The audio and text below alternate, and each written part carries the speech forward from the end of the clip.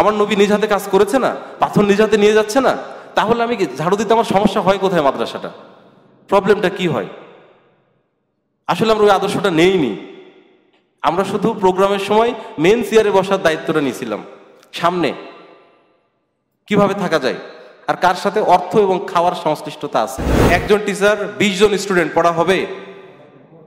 হবে না? আপনাদের ভিউটা জানতে চাচ্ছে। হবে? হবে না? 20 জনের হবে? তাহলে একজন বাপ একজন মা 2 জন বাচ্চা ঠিক হয় না কেন? যোগ্য ধর্মের টিচার পারে, এটা আপনি বলতেছেন যে সহজ অঙ্ক ক্লাস 8-এর এটা তো সবাই পারে, কিন্তু অঙ্ক শুধু খালি খাতায় ফলাফল নিয়ে এসে যোগ করার নামই অঙ্ক না, ওর জীবনের ক্যালকুলেশন শেখানোর নাম হচ্ছে অঙ্ক। যে লোক হাঁটতে পারে না, চোখে দেখে না, উনি প্রিন্সিপাল হলে প্রতিষ্ঠান আগাবে কি করে? আপনি যদি এই যে আলিবাবার দিকে দেখেন, জ্যাক মায়ের দিকে দেখেন, এই যে আপনার সুন্দর পিচাই গুগলের সিওর দিকে দেখেন, 45 বছর 50 বছর পর রিটায়ারমেন্ট, তোমাকে দ্বারা হবে না গো। আপনি যদি বলেন আমার জায়গা রেখে বাকিগুলো ঠিক করব, হবে না ভাই। এটা আহলে হাদিস আন্দোলন বাংলাদেশ, আসুন পবিত্র কুরআন ও সহিহ হাদিসের আলোকে জীবন গড়ি। আসসালামু আলাইকুম। ভালো আছেন আপনারা? জি আলহামদুলিল্লাহ ভালো আছে, কিন্তু আপনাদের দেখলেই এসে কষ্ট লাগে আমার, এই কারণে যে আপনারা প্রতিবারই পুরো দিন ব্যাপী পড়াশোনা করেন। পড়াশোনা আসলে তো এভাবে হয় না, তাই না? হয়। আমাদের বাচ্চাদের অবস্থাও একই, পুরো দিন ব্যাপী এখানে সেখানে দৌড়াই, কোচিংয়ে দৌড়াই, প্রাইভেটে দৌড়াই, সকাল থেকে শুধু পড়াশোনা, এই জন্য ফাইনালি পড়াশোনা হয় না। আপনাদের যে কারণে এখন বসতে ক্লাসে ভালো লাগছে না, বাচ্চাদের ঠিক একই কারণে বসতে ভালো লাগে না। যে কারণে আপনারা এখন টিচারের কথা শুনতে অপছন্দ করবেন, বাচ্চারা ঠিক একই কারণে ওরাও টিচারের কথা শুনতে অপছন্দ করবে। কারণ একটাই, এখন ধৈর্য ধারণ করতে হবে, তাই না? আচ্ছা আচ্ছা, ওই ভ্যাকসিনের মতো যে ইঞ্জেকশন দিলে ব্যথা লাগবে, কিন্তু ইঞ্জেকশন ফাইনালি বডিতে গেলে কাজ হবে আর কি, ওই রকম, তাই না? একটু কষ্ট হবে। যাই হোক, আমি আল্লাহর কাছে কৃতজ্ঞতা প্রকাশ করি এই কারণে যে আমি সৌভাগ্যবান, আপনাদের সামনে বারবার কথা বলার সুযোগ হচ্ছে একটা মাধ্যম দিয়ে। পাশাপাশি আমি ভীত যে আপনাদের সামনে কথা বলতে হয়, এই জন্য আর কি। তো আপনারা খুব সৌভাগ্যবান, আলহামদুলিল্লাহ সৌভাগ্যবান। এর আগেও বলেছি, কারণ মেন থিমটা এখানে যে আপনারা যেই লক্ষ্য মনে ধারণ করেন সেই লক্ষ্য বাস্তবায়নে কাজ করছেন। আর আমরা যেখানে কাজ করি, আমরা যা বুঝি এক্সাক্ট সেটা লক্ষ্য বাস্তবায়নে আমরা কাজ করতে পারি না। এটা একটা বড় তফাৎ। পৃথিবীতে এখন মেইন সংঘর্ষ হচ্ছে চেতনার সংঘর্ষ। টাকা পয়সা, ধনী দরিদ্র, রং, এগুলো খুব একটা ভ্যারি করছে না। মেইন সংঘর্ষ যেটা, সেটা হচ্ছে দর্শন, চেতনার। আপনি কি আদর্শ নিয়ে পড়াশোনা করছেন? ওই যে কারিকুলাম দেখছিলাম আজকে, কারিকুলাম এর আগে দেখিনি আমি, এই জন্য পুরো ক্লাসটা করলাম ইচ্ছে করে, যে এই কারিকুলাম আসলে কি বোঝাতে চেয়েছে। আমার পছন্দ হয়েছে, আপনাদের কেমন হয়েছে লেগেছে আমি জানি না, আমার খুব ভালো লেগেছে। তো চেতনার সংঘর্ষ যখন, তখন যেমন এই কারিকুলাম বারবার চেঞ্জ হচ্ছে, এবং এই কারিকুলামের মধ্যে আপনারাই নিজেরাই বলছেন এখানে কন্ট্রাডিক্টরি অনেক কথাবার্তা আছে। যখন একটা পয়েন্ট আসছেন তখন আপনারা তার সাথে একমত হচ্ছেন না, আবার লাস্টে যখন একটা পয়েন্ট আসছে আপনারা বলছেন যে এইবার লাইনে এসছে, তাই না? একই। বাট আপনাদের সামনে হাদিস ফাউন্ডেশন শিক্ষা বোর্ড যে দর্শনটাকে দিয়েছে, যে লক্ষ্যটাকে দিয়েছে, এখানে এরকম বাইপোলারিজম কিছু নাই, দ্বিমুখী কিছু কোনো নীতি নাই। আপনি জাস্ট ওহির আলোকে সমাজকে সংস্কার করবেন। প্রসপেক্টাস যখন দেখছিলাম তখন শুরুতে লেখা আছে যে সমাজ সংস্কারের একটা মাধ্যম হিসাবে শিক্ষাকে নেওয়া হয়েছে। এটাই আল্লাহ রসুল যে কাজটা করেছেন, আপনারা ঠিক ওই একই কাজ করছেন। কাজে আপনাদের প্রফেশনটা দুনিয়ার কোনো মানদণ্ডের বিচারে ছোট হতে পারে, কম হতে পারে, কিন্তু আখিরাতের বিচারে আপনারা যে প্রফেশনে আছেন এটা সবচেয়ে উপরে আছে, আলহামদুলিল্লাহ সবচেয়ে উপরে আছে। এখন নতুন কারিকুলাম যেটা আপনারা দেখলেন, এখানে আপনাদের অনেক কিছু পছন্দ হয়েছে, অনেক কিছু পছন্দ হয়নি। তো যে কোনো কিছু দেখার আগে আমি আপনাদের অনুরোধ করব, খোলা অন্তর নিয়ে দেখবেন, ভালো হিসাবে দেখবেন। এখন আপনি ধরে নিয়েছেন সরকার দিছে, তার মানে ভালো হবে না, এই কনসেপ্ট নিয়ে বসেছি। আওয়ামী লীগ সরকার দিয়েছে, বিএনপি সরকার দিয়েছে, তার মানে ব্যাপারটা ভালো হবে না। একটা দেশের উপর যখন একটা নীতি আসছে তখন এটা অনেক রিসার্চ করে এসেছে। হয়তো আমরা এটা বাস্তবায়ন করতে পারবো না, 2 বছর পর ফেলে দিতে হবে নিয়মটা, 10 বছর পরে ফেলে দিতে হবে, কিন্তু এটা অনেক রিসার্চ করে এসছে কিন্তু প্রক্রিয়াটা। যেমন সৃজনশীল যে পদ্ধতিটা ছিল এটা অনেক ভালো পদ্ধতি ছিল, কিন্তু অধিকাংশ শিক্ষকরা আমরা এটা বুঝতে না পারার কারণে এটাকে অপমান, অপদস্থ, বাজে সিস্টেম বলে ওকে বিদায় করে দিয়েছি। আসলে আমরা অ্যাডজাস্ট করতে পারিনি এর সাথে। ওতে অনেক সময় দিতে হতো, বুঝতে হতো। যে কোশ্চিন আপনি 5 মিনিটে করে ফেলছেন, সৃজনশীল একটা কোশ্চিন করতে 2 দিন সময় লাগে আপনার, তাহলে তো স্বাভাবিকভাবে আপনি মেনে নেবেন না তাকে, খুবই স্বাভাবিক, তাই না? আপনাদের শুনতে কষ্ট হচ্ছে, সামনে আসতে পারেন, সমস্যা নেই, গল্পগুজব করে আমরা চলে যাবো শেষ বেলা আর কি, ঠিক আছে? আচ্ছা, 2-একটা বিষয় যেমন আপনারা দেখলাম যে মুখস্থ নির্ভর পড়া থেকে, কারিকুলাম থেকে বের হয়ে আসতে বলছে। তা আপনাদের ধারণা এরকম যে তাহলে হেফজ কি বন্ধ হয়ে যাবে? কারণ আপনারা আমাকে একটু বলেন যে এই যুগের একজন হাফেজ এবং আল্লাহ রসুলের যুগের একজন হাফেজের মধ্যে তফাৎটা কি ছিল? একটু ভেবে বলেন যে এই যুগের একটা হাফেজ, গতানুগতিক এভারেজ বারের আমি ধরছি আর কি, আর আল্লাহ রসুলের যুগে একজন হাফেজের মধ্যে মূল তফাৎটা কি ছিল? এবং যা বুঝতো তা সমাজে বাস্তবায়ন করত, এমন কোনো কিছু করতো না যা তারা বুঝতো না, এবং বোঝার পরে এমন কোনো কিছু রেখে দিত না যেটা তারা সমাজে বাস্তবায়ন করতো না। বাট আমাদের সমাজে হাফেজ অনেক উচ্চ মর্যাদা হলো, এটা অর্থ ইনকামের একটা পেশা হিসাবে ধরা হয়েছে, যে কারো হেফজ এই গুণ থাকলে কিছু না করে মসজিদের ইমামতি করেও খেতে পারবে, তার মোটামুটি চলে যাবে, বেশি ভালো কিছু না হলেও।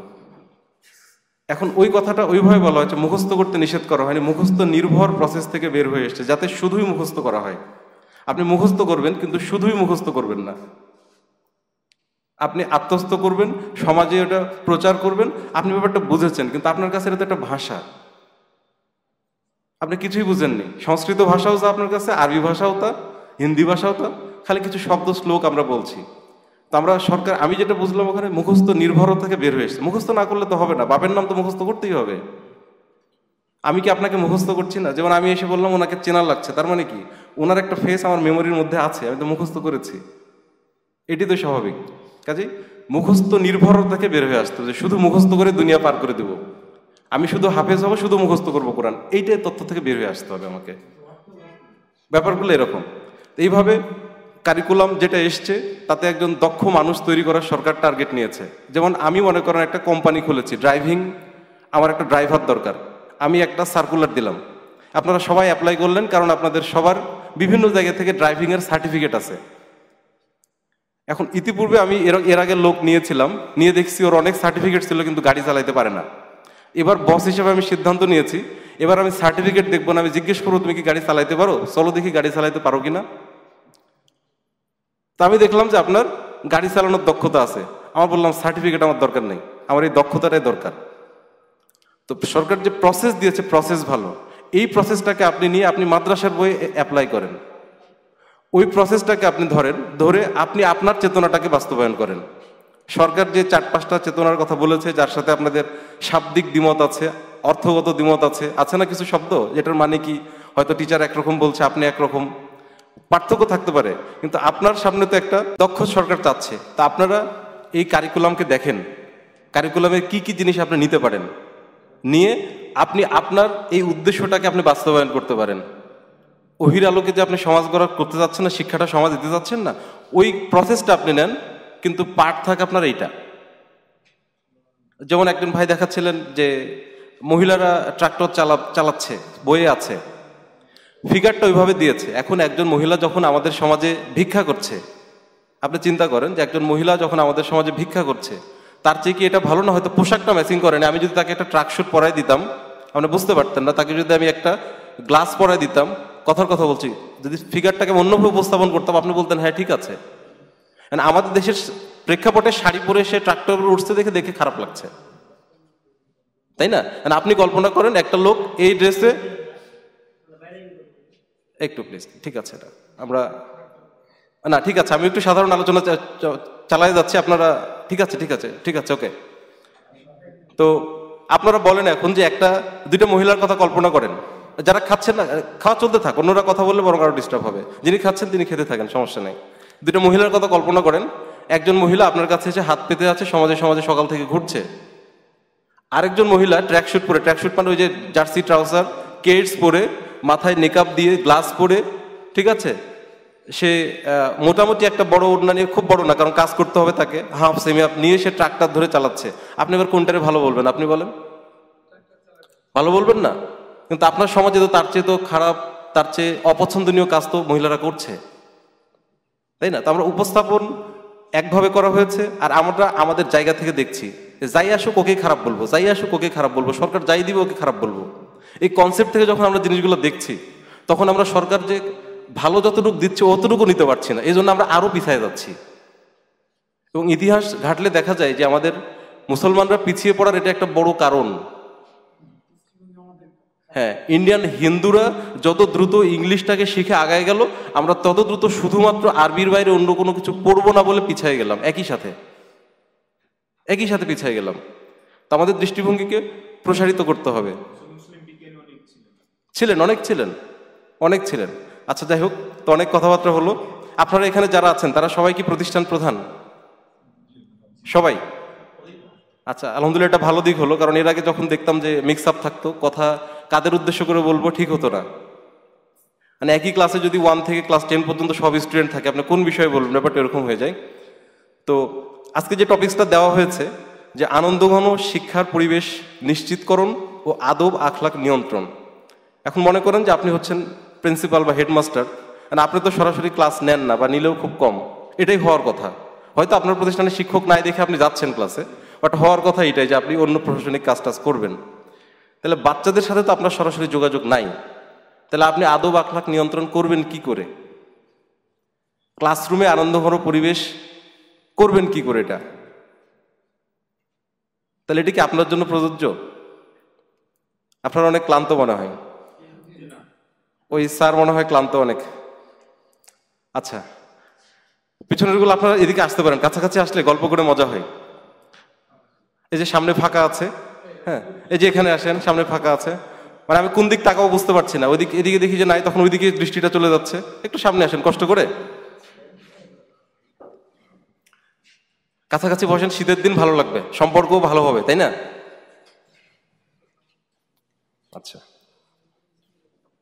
তাহলে এই টপিকস কি আপনাদের জন্য প্রযোজ্য? আপনারা কি মনে করছেন? প্রযোজ্য মনে হচ্ছে। আচ্ছা, এর সাথে আমাকে এই শব্দটাও জুড়ে দেওয়া হয়েছে যে এইগুলো করতে প্রধান শিক্ষকের কোনো ভূমিকা আছে কি? এটাই হচ্ছে আজকের প্রশ্ন। নর্মাল দৃষ্টিতে নাই। 1 নম্বর কথা হচ্ছে যে প্রতিষ্ঠানে আনন্দঘন পরিবেশ তৈরি করতে এবং বাচ্চাদের আদব আখলাক নিয়ন্ত্রণে সরাসরি হেডমাস্টারের কোনো ভূমিকা নাই। তাহলে হেডমাস্টার এখানে কি করতে পারে? এখন আমি ইচ্ছে করলে এটা একজন শিক্ষকের বক্তব্য দিতে পারতাম, তাও ভাবলাম যে না, প্রধান শিক্ষক এখানে কি করতে পারে আমরা একটু দেখি আলোচনা করে, কি করলে প্রতিষ্ঠানে ঠিক হবে। আদব আখলাকের অবস্থা তো এখন খুব খারাপ, খুব খারাপ না? কাদের খারাপ? কোন বয়সীদের খারাপ?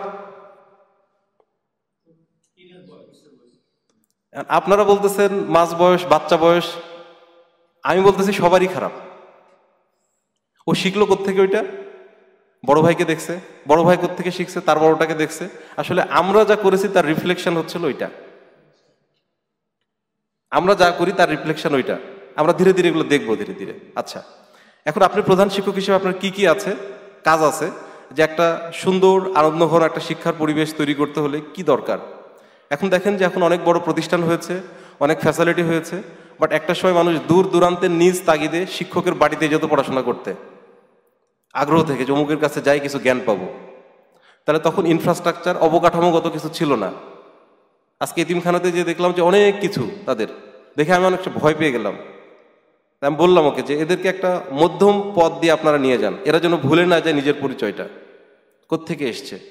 ওদের মধ্যেও ক্ষুধা থাকতে হবে জ্ঞান অন্বেষণ করতে হলে। আপনারা দেখা যাচ্ছে অনেক বড় ফান্ডিং, আপনারা শুধু অ্যাভেলেবল কিছু দিয়ে দিচ্ছেন না, ওদেরকে একটা নির্দিষ্ট পথ দিয়ে নিয়ে যান।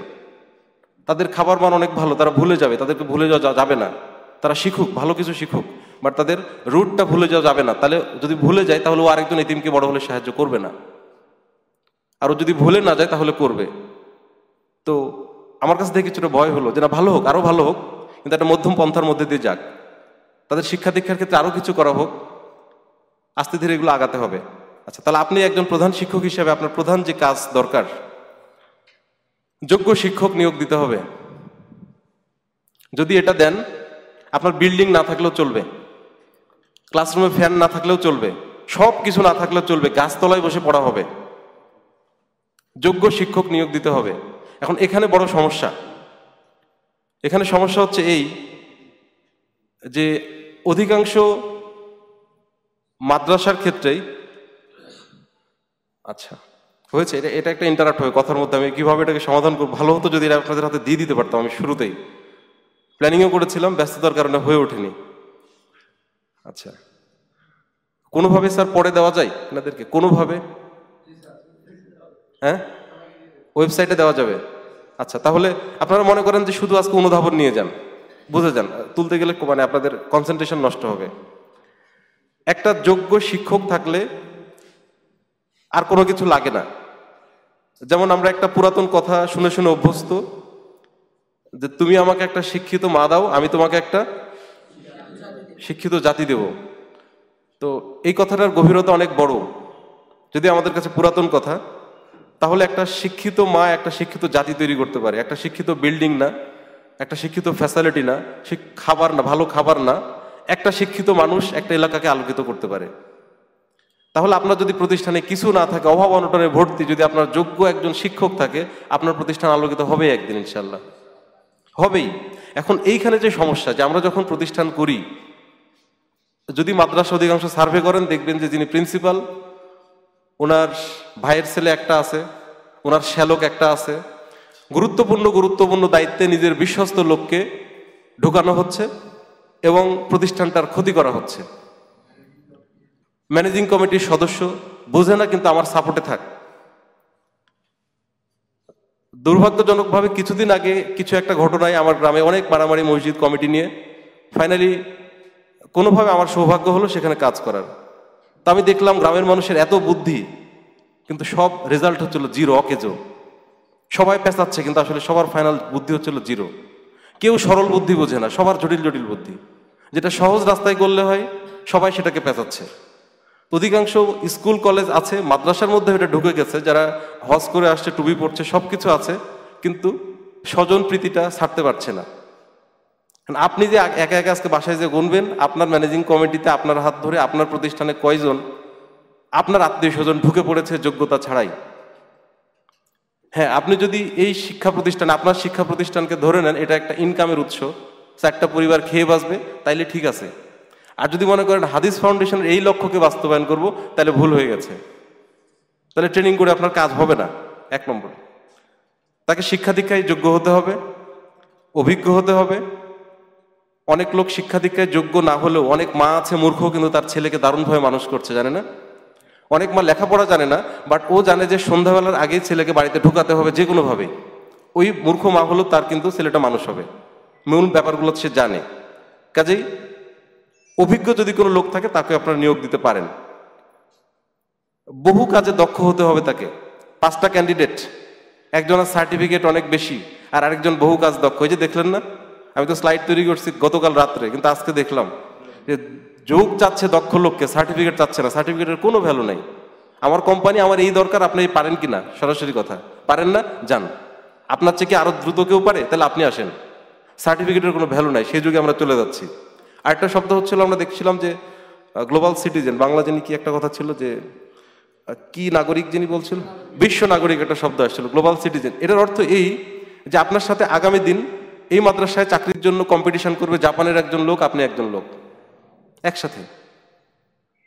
এখন ওরা তো শিক্ষা দীক্ষা অনেক বেশি আরো আগায় গেছে, আপনাদের সাথে পারবেন না তো, পিছিয়ে যাবেন তো। এভাবে কোম্পানিগুলো অলরেডি তারা দখল করে ফেলছে, কারণ তারা স্কিল্ড হয়ে চারিদিকে ছড়ায় পড়ছে, দক্ষতার ক্ষেত্রে তারা আগায় যাচ্ছে, পারছে তারা। এই ঘটনাগুলো ঘটছে। এই যে সব বুঝতে পারছেন, বাইরের লোক এসে ভরে গেছে। আমাদের লোক জায়গা দখল করতে পারেনি বলে বাইরের লোক ভরে গেছে আমাদের এখানে। হ্যাঁ, বাট সার্টিফিকেট আমাদের কিন্তু অনেক, প্রচুর সার্টিফিকেট, আমাদের সার্টিফিকেটের অভাব নাই। আচ্ছা, বহু কাজে যে দক্ষ, তাকে আপনারা নিয়োগ দিবেন এখন থেকে। দেখবেন যে সে একই সাথে কি কি গুণাবলী তার আছে, কি কি পারে। আপনার কথাও বলতে পারে, ক্লাসও নিতে পারে, কম্পিউটারে চালাইতে পারে, তার ড্রাইভিং দক্ষতা আছে, ঠিক আছে। একাধিক পাওয়ার যার আছে, সে টিকে থাকবে দুনিয়াতে। ওয়াসিম আকরাম দীর্ঘদিন বল করে টিকে থেকেছে, কারণ তার 6টা বল 6 রকম। মুস্তাফিজের একটা বল তার মতো হয়, এই জন্য সে ক্ষণিকের জন্য ভালো হয়েছিল, বাট 6টা বল 6 রকম ডাইমেনশন না থাকার কারণে সে সবসময় টিকে থাকতে পারছে না। তো আপনার অনেক দক্ষতা লাগবে এখন, একসাথে আপনি এটা পারেন, ওইটা পারেন, ওইটা পারেন, এটা পারেন, এরকম লোককে আপনারা নিয়োগ দিবেন। ঠিক আছে? বাঁচবো আমরা কয় বছর? 30 বছর বয়স যার সর্বনিম্ন, 30 বছর বাঁচবো, তার মধ্যে লাস্ট 10 বছর তো অকর্মণ্য হয়ে থাকবো। তাহলে 20 বছরের জন্য এত লোকের রিজি নিয়ে আপনার টেনশন করতে হবে না। আপনার ছেলেকে ঢুকাইতে হবে, বউকে ঢুকাতে হবে, বউয়ের বাচ্চাকে ঢুকাইতে হবে, কোনো রকম একটা সার্টিফিকেট নিয়ে ঢুকাই দিচ্ছেন, মাদ্রাসাটাকে নষ্ট করে দিচ্ছেন, ট্রেনিংয়ে আসছেন, কোনো কাজে লাগে না। একটা আদর্শ শিক্ষক বসে থাকলে বাচ্চাদের আখলাক এমনি চেঞ্জ হয়ে যাবে, আপনার কিচ্ছু লাগবে না, চেঞ্জ হয়ে যাবে। পাশাপাশি ওনার শিক্ষকতার আগ্রহী আছে নাকি বেকার হয়ে অবশেষে ঢুকে পড়েছে? যার নাই কোনো গতি সে করে মাস্টারি, একটা কথা আছে, ইমামতি, দুইটাই ধরলাম স্যার। তো এই যদি হয় অবস্থা, তাহলে শিক্ষা চেঞ্জ হবে না। ঠিক আছে? তা আপনারা যতদিন আপনাদের যতটুকু ক্ষমতা আছে, আজ থেকে প্রতিজ্ঞা করেন একটা দক্ষ লোককে বসায় যাব। আমি বিল্ডিং করতে পারি না পারি কোনো সমস্যা নাই, ক্লাসরুম চেঞ্জ করতে পারি না পারি কোনো সমস্যা নাই, কিন্তু একটা শিক্ষক ভালো আমি নিয়োগ দিয়ে যাবো আমার হাতে, এটা আমার দৃঢ় প্রতিজ্ঞা আপনার এলাকায়। আপনি এরকম একটা পণ করেন। আচ্ছা, বিভিন্ন স্তরের শিক্ষকদের জন্য আলাদা আলাদা শিক্ষক নিয়োগ করা ভালো। আপনি যদি একজন টিচারকে ক্লাস 10 থেকে পরের ক্লাসে বের করে বলেন 1-এ যাও, এখন বিভিন্ন দেশে প্রাইমারি লেভেলে যারা নার্সারি কেজি 1, 2 এই লেভেলের বাচ্চা কাচ্চাকে শেখানোর জন্য ফিমেল টিচারদের দেওয়া হচ্ছে, মেয়ে টিচারদের দেওয়া হচ্ছে, তাই না? কারণ ওনারা মায়ের মতো ধৈর্যশীল। আপনি আপনার মেয়েকে অনেক ভালোবাসেন, ছোট বাচ্চাটাকে অনেক ভালোবাসেন, কিন্তু পাঞ্জাবি পরে আছেন, মসজিদে বের হবেন, এই সময় কোলে নিলেন, হিসু করে দিল। আপনি কোনোভাবে আপনার ধৈর্য ধরে রাখতে পারবেন না, কারণ আপনার ছেলে মানুষ তো, মেন্টালিটি ওরকম হয়ে গেছে। কিন্তু মা হয়তো সারাদিন ওই প্রস্তাবে ভিজেই থাকে, ভিজেই আছে, আপনি ধরে নিয়েছেন যেটা আমার কাজ না। তো ছোট বাচ্চাদের ধৈর্য সহকারে যতটুকু শেখাতে হবে, এই ধৈর্যটা থাকে না। যখন একজন টিচার 1 থেকে বের হয়ে 5-এ, 5 থেকে বের হয়ে 10-এ, 10 থেকে বের হয়ে 2-এ, তখন ওনাকে দিয়ে ওই বাচ্চার উপযোগী কথা বলা, ধৈর্য ধরা, এটা কখনো আশা করা যাবে না। যতটা সম্ভব যদি সুযোগ থাকে আপনারা এটাকে সেপারেট করে দিবেন বিভিন্ন সেক্টর, যে শিশু 1, 2 এই জন্য আমার এই টিচার সেট, তাদের পরিশ্রম কম বেশি যাই হোক, 3, 4, 5-এর জন্য এই টিচার সেট ইনারা, বাকিদের জন্য বড়দের জন্য ইনারা, তাহলে ধীরে ধীরে অ্যাডজাস্ট হবে ওনারা ওইখানে। তাছাড়া কোনো কিছুই হবে না, হেফাজত হবে। আচ্ছা, শিক্ষকদের যখন নিয়োগ দিবেন তখন সরাসরি সে ক্লাসে যাবে না, সরাসরি ক্লাসে যাবে না, তাকে কিছু ফান্ডামেন্টাল প্রশিক্ষণ দেওয়ার পরে তাকে ক্লাসে পাঠাতে হবে। আমাদের এখানে সমস্যা হচ্ছে যে আমরা ট্রেনিংগুলো আয়োজন করি নির্দিষ্ট স্তরকে টার্গেট করি না। যেমন আজকে আপনারা সবাই প্রধান শিক্ষক আছেন, এটা একটা স্তর। আবার একটা সময় যদি এরকম হয় যে সবাই নতুন নিয়োগপ্রাপ্ত শিক্ষক, তখন একটা স্তর হবে। কিন্তু হয় যে যার যার সুযোগ আছে তাই তাই আসো, তখন এর মধ্যে সব শ্রেণী থাকে, কাজে লাগে না এরকম। শিক্ষকদের বুনিয়াদী ট্রেনিং কি কি দিতে হবে দেখেন। আপনি একজন শিক্ষক, মনে করেন আপনি নতুন নিয়োগ পেয়েছেন, এই ব্যাপারগুলো আমাদের জানার দরকার আছে কিনা, যে একটা শ্রেণীকক্ষের ব্যবস্থাপনা কেমন হওয়া উচিত, এই ব্যাপারে তার ডিটেলস ধারণা থাকা উচিত, এই ব্যাপারে তার ট্রেনিং হওয়া উচিত। শ্রেণীকক্ষে যাওয়ার আগে কি প্ল্যানিং করব তার একটা লিখিত রূপ থাকা দরকার। তো সেটা কিভাবে করলে ভালো হয় এই ব্যাপারে তার ট্রেনিং থাকা উচিত, থাকা উচিত না? অবশ্যই থাকা উচিত।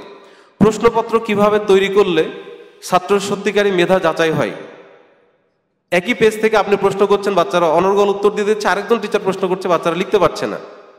তাহলে প্রশ্নপত্র কতভাবে তৈরি করা যায় তার উপর যদি একটা বিস্তর সেশন, শুধু একটা টপিক্স, স্পেসিফিক টপিক্স, তাহলে এটা আপনাদের কাজে লাগতো। একইভাবে এরকম তথ্য প্রযুক্তি তারা কিভাবে ব্যবহার করবে, উত্তরপত্র মূল্যায়ন কিভাবে করবে। এক টিচার মার্কস দেয় 10, আরেক টিচার মার্কস দেয় 2, তাহলে দোষ কার? বাচ্চার। 2 টিচারের বোঝাবুঝির সমস্যা আছে। তাহলে একটা খাতাকে ইউনিফর্ম করতে হলে, একরকম মার্কস দিতে হলে কিভাবে মূল্যায়নটা করতে হয় তার টেকনিকগুলো শিখতে হবে। আদব আখলাক বাচ্চা কিভাবে শিখবে, এটা টিচারকে তো আগে শিখতে হবে, শিখতে হবে না? খুবই শিখতে হবে এখান থেকে। আচ্ছা, এরপর আরো কিছু ব্যাপার আছে। ছাত্র শিক্ষক সম্পর্ক কিভাবে ভালো রাখা যায়, শিক্ষকের সাথে অভিভাবকের সম্পর্ক কিভাবে দারুণ করা যায়। আপনার অনেক যদি বন্ধু হয় আপনার ভালো লাগে না? মনে করেন সাহেব বাজার গেলাম, যেই দোকানে যাচ্ছে সেই দোকানে বন্ধু বলে আপনার সালাম দিচ্ছে, আপনার একটু ভালো লাগবে না? কথার কথা, তার মানে আপনার পরিচিতি আছে ব্যাপারটা। তো এতগুলো অভিভাবক যার বাচ্চা কাচ্চা আপনার কাছে জিম্মাই দিছে, এতগুলো লোক আপনার বন্ধু করা যায় না? সুযোগ তো আছে, ওরা তো রেগুলার আপনার হাতের মুঠোয় আছে। এত লোককে আপনি বন্ধু বানাতে পারলে তো আপনার প্রতিষ্ঠানে আপনি কাজে লাগাতে পারতেন লোকগুলোকে। কিন্তু আমরা এনাদেরকে দূরে রাখি, কারণ ওনারা এই মানে মানসিকতা নিয়ে আসে যে অভিযোগ করতে আসবো, আর আমার দিক থেকে আসে যে অভিযোগ নেব না। ফলে বন্ধুত্ব হচ্ছে না, দিন দিন শত্রুতাও বাড়ছে, লাভের লাভ কিছু হচ্ছে না আমাদের। আচ্ছা, সহকর্মীদের সাথে সুসম্পর্ক। বলা হয়ে থাকে সবচেয়ে বেশি গীবত করে শিক্ষিত মানুষ, তার চেয়ে বেশি গীবত করে হুজুররা। ধন্যবাদ। এই যে দেখেন যে এই একটা প্রশ্ন নিয়ে তাহলে আলোচনা হতে পারে একটা, এই আলোচনাটা ঢুকবে আমাদের কোথায়? শিক্ষক অভিভাবক সম্পর্কের মধ্যে। যদিও আমি সেদিক যেতে চাইনি, বাট উনি যেহেতু বললেন আমরা ওই প্রসঙ্গে আলোচনা করতে পারি। যেমন আপনি আপনার প্রতিষ্ঠানে একটা বাচ্চাকে কি প্রোভাইড করতে চান, কি আপনি দিবেন তাকে, তার একটা লিখিত নমুনা থাকতে হবে। যে প্রসপেক্টাস থাকে না, যে আমার প্রতিষ্ঠানে দেখবেন কোচিংগুলো করে, সপ্তাহে 2টা পরীক্ষা নেওয়া হয়, 3টা অমুক ক্লাস নেওয়া হয়, এরকম একটা ম্যান্ডেট থাকবে যে আপনি তাকে দিবেন যে আমরা এই করি। এর বাইরে যদি প্রত্যাশা করে তখন বলুন আমাদের প্ল্যানিং এর মধ্যে আপাতত নাই, আমরা এই 4টা নিয়ে আপাতত কাজ করছি ভাই। এর ভিত্তিতে যদি আপনি আপনার বাচ্চাকে ভর্তি করেন, ওয়েলকাম। আসেন, আমার একটা ম্যান্ডেট থাকবে যে আমি আমার প্রতিষ্ঠানে এই সার্ভিসগুলো দেবো। আপনি একটা সার্ভিস দিচ্ছেন, যেমন আপনি এক গ্লাস কফি খাবেন, আপনি যদি নর্মাল হোটেলে যান এক ধরনের দাম, এরপরে 2 স্টারে গেলে এক ধরনের, 5 স্টারে গেলে এক ধরনের। কারণ 5 স্টারে লেখা আছে যিনি আপনাকে প্রোভাইড করবে উনি আপনাকে স্যার বলে সম্বোধন করবে, তার আপনার ব্লেজার থাকবে, টাই পরা থাকবে, আপনি 5 স্টারে কি কি সুবিধা পাবেন তার একটা ক্লিয়ার করেছে। ফলে আপনি ওখানে যে বলতে পারেন যে 5 স্টারে এই সুবিধা পাওয়ার কথা ছিল, আমি তো এটা পাচ্ছি না। ওখানে কিন্তু কেউ বেশি এক্সপেকটেশন করতে পারবে না, কারণ লিখিত আছে যে 5 স্টারে এই সুবিধাগুলো পাওয়া যায় স্পেসিফিক। তা আপনি একটা দেন যে আপনি কি প্রোভাইড করছেন, কিভাবে ক্লাস নেন, আপনার কি এরকম কোনো নিয়ম আছে নাকি প্রতিদিন নিয়ম চেঞ্জ করেন? ব্যাপারটা এরকম, আপনার কি রেগুলার 5টা ক্লাস হয় নাকি টিচার থাকলে হয়, না থাকলে হয় না, এরকম একটা ব্যাপার। আচ্ছা, পাশাপাশি এটা নিয়ে আরো ব্যাপার আছে, যদি আমার লাস্টে সময় থাকে একটা পয়েন্ট আছে, আমি আলোচনায় আসবো। সহকর্মীদের সাথে সুসম্পর্ক বজায় রাখার কিভাবে রাখা যায় সে ব্যাপারে ট্রেনিং করতে হবে। আমি কিন্তু আপনাদের বলছি যে সমাধান না, কি কি বিষয়ে আপনারা ট্রেনিং করবেন, আপনার নতুন শিক্ষকদের আপনি কি কি বিষয়ে প্রশিক্ষণ দেবেন, আমার বিষয় কিন্তু এইটা, ঠিক আছে? আচ্ছা, আরেকটা হচ্ছে সমস্যা সমাধান পদ্ধতি। প্রতিষ্ঠানে নানা সমস্যা আসবে, সমাধান কিভাবে করা যায় এ ব্যাপারে ট্রেনিং দরকার নাই? এই ব্যাপারে ট্রেনিং দরকার আছে। তাহলে দেখেন যে একজন শিক্ষক যখন এতগুলো ট্রেনিং নিয়ে ক্লাসে যাবে, তখন স্বাভাবিকভাবে ওই ক্লাসে একটা আনন্দঘন পরিবেশ তৈরি হতে পারে, হওয়ার সম্ভাবনা আছে, তাই না? আর আমরা জোর করে যদি ঢুকাই দিই একজনকে নিয়ে এসে, কোনোভাবে ঢুকাই দিলাম, কিছু অভিজ্ঞতা নাই, শুধু কথা বলতে পারে, আমরা খালি একটা জিনিস দেখি কে কথা বলতে পারতেছে, কার কণ্ঠ ভালো, সুর ভালো, তাকে দিয়ে দিলাম। ওকে, তাহলে আমার 1 নম্বর পয়েন্ট ছিল যে যোগ্য শিক্ষক যে কোনো মূল্যে আপনারা নিয়োগ দিবেন। 2 নম্বর পয়েন্ট হচ্ছিল সেই শিক্ষককে প্রশিক্ষণ দিতে হবে, বুনিয়াদী প্রশিক্ষণ। যেই ঢুকবে সেই প্রশিক্ষণ করে ঢুকে তারপরে ঢুকবে, কেউ এই প্রশিক্ষণের বাইরে থাকবে না। 2 জন করছে 3 জন করছে তাই না, ব্যাপারটা এরকম হবে। যদি হাদিস ফাউন্ডেশন সেন্ট্রালি এটা করে, এটা আপনাদের জন্য ভালো হবে যে বুনিয়াদী প্রশিক্ষণ সেখান থেকে শেষ করে যে কাজে যোগদান করবে। যেমনভাবে একজন বিসিএস ক্যাডার, শিক্ষা ক্যাডার নাইমে তার কোর্স শেষ করেছে, তার শিক্ষা জীবন শুরু, মানে কর্মজীবন শুরু করছে, ওটা না করে শুরু করছে না সে। সব জায়গায় কিন্তু সিস্টেমটা আছে, বাট আমরা এটা এখনো চালু করতে পারিনি। 3 নম্বর হচ্ছে আপনাদের অনেক স্বপ্ন দেখতে হবে প্রতিষ্ঠান নিয়ে, অনেক স্বপ্ন দেখতে হবে। স্বপ্নটা দুইটা দিকে আপনারা স্বপ্ন দেখবেন স্পেসিফিক। একটা স্বপ্ন হচ্ছে যে হাদিস ফাউন্ডেশনের যে শিক্ষা, আপনার উদ্দেশ্য, একটু প্লিজ খেয়াল করেন কথাগুলা, বুঝে নেন। একটা স্বপ্ন হবে আপনার হাদিস ফাউন্ডেশনের লক্ষ্য উদ্দেশ্য বাস্তবায়ন, এটা আপনার স্বপ্ন। হাদিস ফাউন্ডেশনের লক্ষ্য উদ্দেশ্য বাস্তবায়ন হলে কি হবে, একটা কথা লিখা আছে, সমাজ সংস্কার হবে। আপনার লক্ষ্য যে আপনার এলাকার সমাজটাকে চেঞ্জ করা, আপনার খুব স্বপ্ন। আমার এলাকার বাচ্চারা এভাবে ঘুরে বেড়ায়, এভাবে এই করে সেই করে না, আমার এলাকাটা একদিন এইরকম হবে, এটা হচ্ছে আপনার ফাইনাল স্বপ্ন। এর জন্য আমি কি করতে পারি, এটা নিয়ে আপনাকে ভাবতে হবে, সারাক্ষণ ভাবতে হবে যে এটার জন্য আমি কি করতে পারি, কি করলে আমার এলাকাটা আলোকিত হবে। এবং এই স্বপ্নটা আপনি প্রধান শিক্ষক হিসেবে নিজে দেখবেন, এবং আপনার যে শিক্ষকগুলো আছে ওদের মধ্যে ইনসার্ট করতে হবে, সবাই যেন স্বপ্ন দেখে। একজন স্বপ্ন দেখতেছে আর বাকিরা অন্যদিকে, কাজ হবে না। আপনি যত সংখ্যক এ ধরনের শিক্ষক তৈরি করবেন ততগুলো আলো জ্বলবে আপনার প্রতিষ্ঠানে, যত আলো তত আলোকিত হবে। তাহলে নিজের স্বপ্ন তাদের সাথে বসে আলোচনা করতে হবে।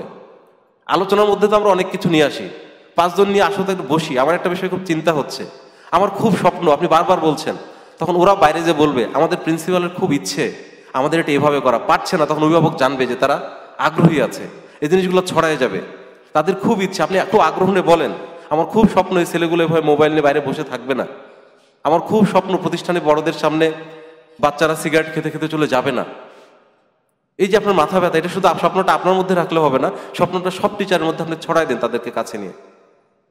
ওকে,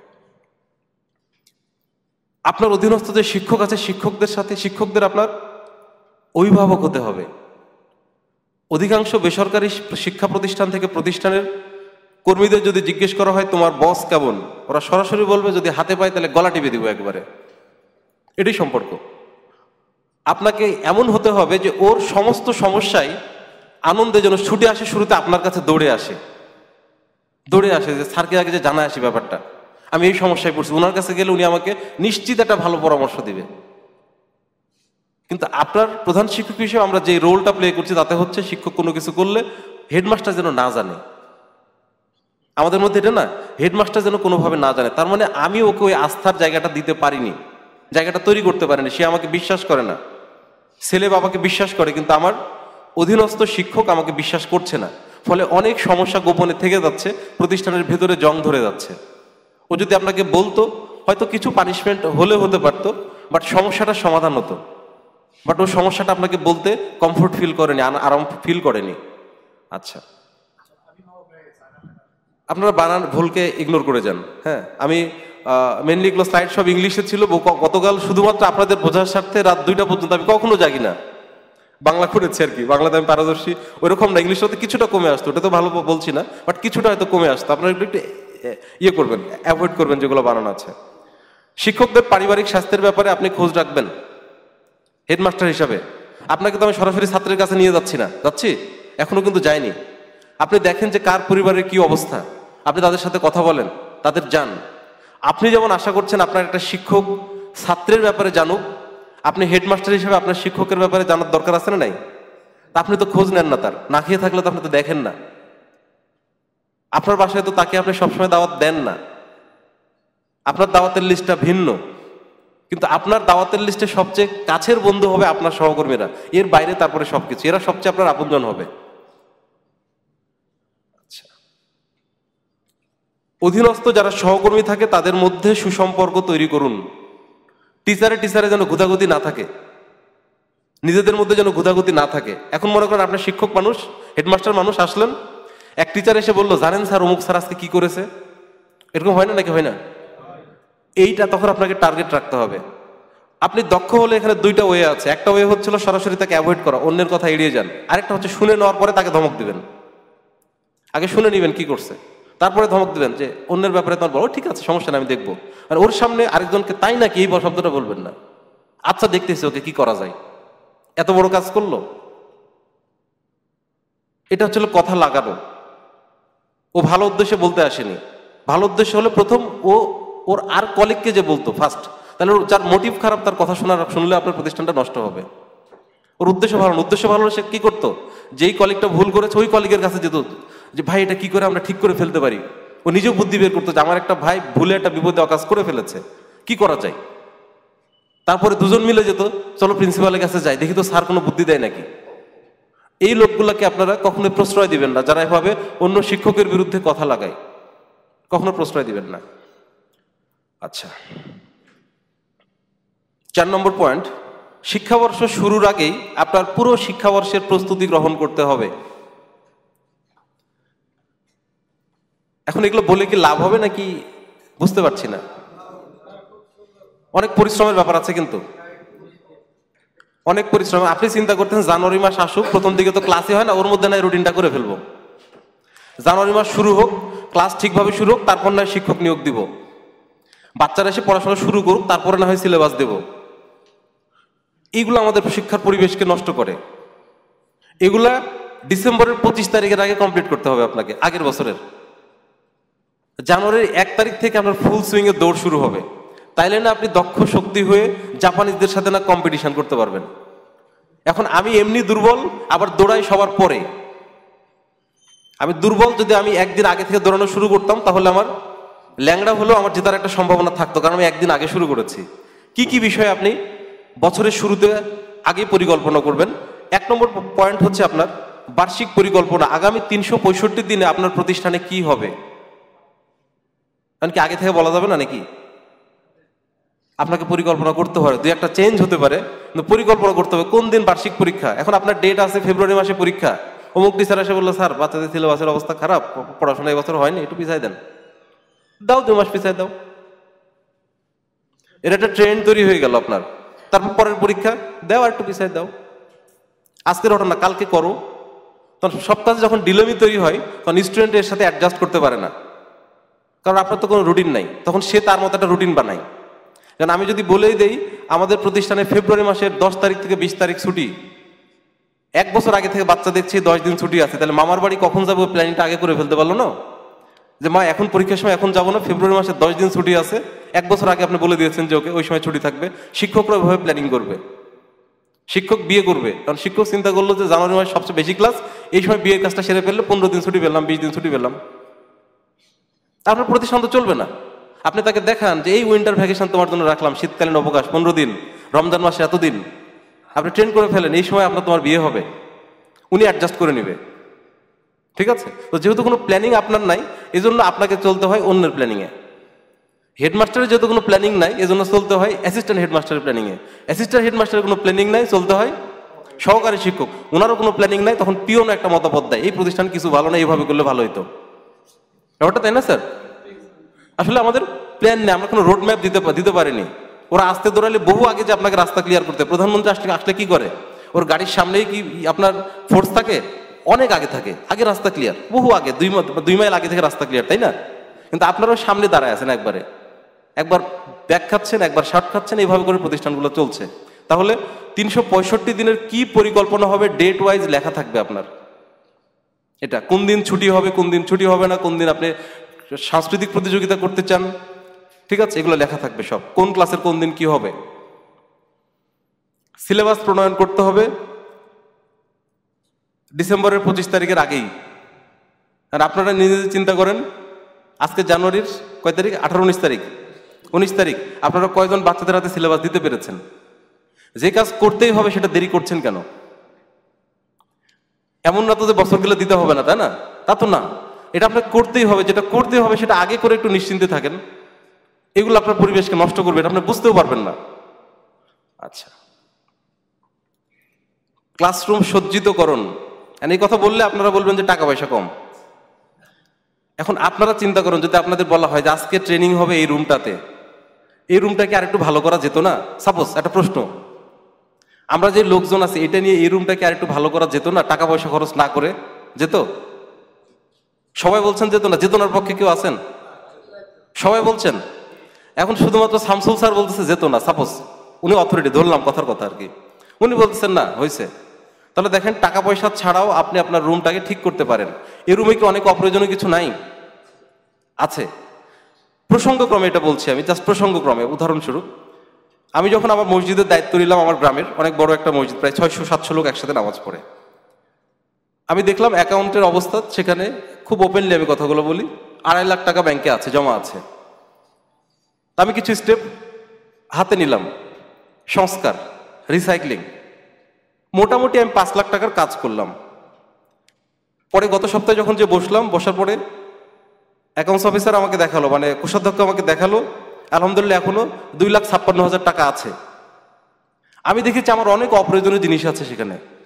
আমি যে যখন মসজিদটা দেখতে গেলাম, তখন দেখলাম যে একটা মুসাফিরদের জন্য একটা খাট বানানো আছে। উদ্যোগটা ভালো না স্যার? আমি জিজ্ঞেস করলাম, এই খাটে গত 5 বছরে কয়টা মুসাফির শুয়েছে? বলে একজনও থাকে না রাত্রে। এখন এই যুগে মসজিদে কেউ থাকে না, তো 5 বছর ধরে আপনি খাট বানায় রাখলেন কেন? খাটটা নিলামে বিক্রি করে দেন, বিক্রি করে দিয়ে 5,000 টাকা আসলো। টাইলস পড়ে আছে, মসজিদ 10 বছর আগে হয়েছে, টাইলস এক কোণারে 10টা ভাঙা, 10টা ভালো পড়ে আছে। এগুলো কি আর আগামী 10 বছরে কি আপনার কনস্ট্রাকশনের কোনো প্ল্যানিং আছে? বলেন না। তাহলে এটা বিক্রি করে দেন। এইভাবে ভাঙাচুরা করে আপনি চিন্তা করতে পারেন যে 2,50,000 টাকা আছে, কাজ হয়েছে প্রায় 4.5 লাখ টাকার মতো। এর মধ্যে কখনো মসজিদে চাওয়া হয়নি আপনারা কাজের জন্য দেন। আগে দেখি আমাদের অভ্যাস হয়ে গেছে চাওয়া। আলহামদুলিল্লাহ হয়েছে, এখন ফ্রেশ। এখন মনে করেন এখানে বস্তা, এখানে বই, ওখানে ন্যাকড়া তেনা, এখানে মনে করেন এই পাশে ওই পাশে ওই, এখানে আপনি আনন্দ দিবেন কি করে? নিচে ধুলা, আনন্দ দিবেন কি করে? অনেক গরিব লোকের বাড়ি পরিষ্কার পরিচ্ছন্ন আছে না ভাই? অনেক ধনী লোকের বাড়িতে যে ডাইনিং টেবিলে বসা যায় না, দেখছেন না? কাজে সবকিছু শুরুতে আপনারা টাকার প্রসঙ্গটা নিয়ে আসেন না। আমার প্রতিষ্ঠানটাকে সুন্দর করতে আমার টাকাই লাগবে, হ্যাঁ টাকা লাগবে, তবে সবকিছু শুরুতেই সেটা না, তার চেয়েও যে অবস্থা আছে এখান থেকে একটু পরিষ্কার পরিচ্ছন্নতা করা যায়। কারণ যখন এটা বলবো তখন বলবেন যে পিওন নিয়োগ দিতে হবে। ঝামেলা আপনারা ঘুরে ফিরে শুধু টাকার দিকে, এবং নিজে টাকা না মানুষের থেকে চাওয়া টাকার উপর আমরা নির্ভরশীল হয়ে পড়েছি। সমস্যা হচ্ছে আমাদের এটা। কেন? আমাদের ওখানে তো প্রতিটা ক্লাসে শিক্ষার্থী আছে, শিক্ষক যদি একটা ঝাড়ু হাতে নেয় শিক্ষার্থী তার পিছনে যাবে না? এটাই শেখানো হবে নতুন কারিকুলামে, আমি আশা করছি, জানি না কি হবে, আমি দেখিনি আর কি। তাহলে ক্লাসরুমটা কেন ধুলায় ভরে থাকে? ক্লাসরুমে কেন মাকড়সার জাল থাকে? যেই হোল্ডারটা বছরের পর বছর ইউজ হয়নি সেটা কেন এখনো ঝুলে আছে? মনে করেন, এক্সাম্পল দিচ্ছি, ছোট ছোট সৌন্দর্য মিলে বড় সৌন্দর্য তৈরি হয়। যখন আপনার চোখের কোণে পিচুটি থাকবে না, নাকে থাকবে না, গোপ কাটা থাকবে, ছোট ছোট ছোট ছোট মিলে তখন আপনাকে দেখতে সুন্দর লাগবে, তাই না? এগুলোকে আমরা ইগনোর করে যাই। আমরা কি করি? টাইলস লাগাও। সৌন্দর্য মানে কি বুঝছি? টাইলস লাগাও, রং করো, মানে যেখানে টাকার ব্যাপার আছে। এটা সব জায়গায় হয়ে গেছে। আপনি বাড়িতে যে আপনার ওয়াইফকেও বলবেন, ও শুরুতে আপনাকে লিস্ট ধরাই দিবে। মনে করেন যে মেয়ের বিয়ে দিব, বাড়ি ঘরে একটু ঠিক করা দরকার, তখনও বলবে যে তাহলে একটা সোফা কিনো, একটা ফ্রিজ কিনো, একটা, মানে যেটা যেটা টাকা লাগবে কিনতে, ঠিক ওইটা ধরাই দিবে আপনার হাতে। ট্রেডিশন। নিজের জিনিসগুলো সেগুলো রিসাইক্লিং করে আমি দেখি, তারপর আবার টাকা লাগলে আমি ব্যবহার করি, সেদিকে আমরা বুদ্ধি খাটাতে চাই না টোটালি। যাই হোক, তাহলে ক্লাসরুম আপনাদের যে পর্যায়ে আছে, আপনি প্রধান শিক্ষক হিসেবে ভিজিট করে আপনার দায়িত্ব হচ্ছে যে একটা জিনিস কেন অপ্রয়োজনীয় সেখানে যুগ যুগ ধরে পড়ে আছে। যদি আপনার টিচার না দায়িত্ব, মানে আপনার ঝাড়ু দেওয়ার দায়িত্ব নেন, প্রধান শিক্ষক হিসেবে আপনি প্রতি সপ্তাহে প্রতিদিন সকালে 1 ঘন্টা করে ঝাড়ু দেন। কারণ আপনি তো বিশ্বাস করছেন পরকালকে। আপনি পরকাল পেতে চাননি, নাকি দুনিয়াবি টাকা পয়সা ঝাড়ু দেওয়ার বিনিময়ে 500 টাকা এরকম পেতে চাইছেন? চাননি তো, আপনি তো এই লাইনে এসছেন এই উদ্দেশ্যে। তাহলে আপনার শঙ্কা কোথায়? আপনার লসটা কোথায় আমাকে বোঝান। আপনার তো লস নাই। আপনি ধরেন একদিন কারোর উপর রাগ করেন, অনেকে আছে রাগ করে আজকে দেখে গম গম করতেছে আর ঝাড়ু দিচ্ছে, তাইলে কিন্তু উল্টা হয়ে গেল। এতদিন ঝাড় দিচ্ছে তোদের চোখে পড়ে না? এই উদ্দেশ্যে গেলে কিন্তু আপনি লস খেয়ে যাবেন, মহা মানুষ হতে পারবেন না, মহামানব হতে পারবেন না। আপনি আপনার কাজটুকু করে যান, আপনার পাথরটা আপনি ঠিক করেন। আচ্ছা, তাহলে ক্লাসরুমের প্রতি আপনারা ভিজিট করে যত্ন নেবেন, একটা খড় যেন অহেতুক পড়ে না থাকে, এবং আপনি সবসময় কাজ করবেন নিজ হাতে। আমার নবী নিজ হাতে কাজ করেছে না? পাথর নিজ হাতে নিয়ে যাচ্ছে না? তাহলে আমি ঝাড়ু দিতে আমার সমস্যা হয় কোথায়? মাদ্রাসাটা প্রবলেমটা কি হয়? আসলে আমরা ওই আদর্শটা নেইনি। আমরা শুধু প্রোগ্রামের সময় মেন চেয়ারে বসার দায়িত্বটা নিয়েছিলাম, সামনে কিভাবে থাকা যায় আর কার সাথে অর্থ এবং খাওয়ার সংশ্লিষ্টতা আছে। আমাদের চিন্তা ভাবনা সবসময় ওখানে ঢুকে গেছে। ওকে, ক্লাসের রুটিন তৈরি করবেন। একই বললাম, ডিসেম্বরের 25 তারিখের আগে। 25 তারিখে আপনার অ্যাসিস্ট্যান্ট হেডমাস্টার আপনার কাছে ফুল রুটিন দিবে, ট্রায়াল দেওয়ার পরে সব টিচার দেখে বলবে কোনো সমস্যা নাই। কারণ 1 তারিখ থেকে ফাইনাল ক্লাস। 1 তারিখ থেকে ফাইনাল ক্লাস হলে 10 দিন আগে ট্রায়াল দিতে হবে না? নাকি হবে এমনি হবে? 10 দিন আগে ট্রায়াল দিতে হবে। আপনার জানুয়ারি চলে যায়, রুটিন তৈরি হয় না। আচ্ছা, সঠিক পাঠ্য বই নির্ধারণ।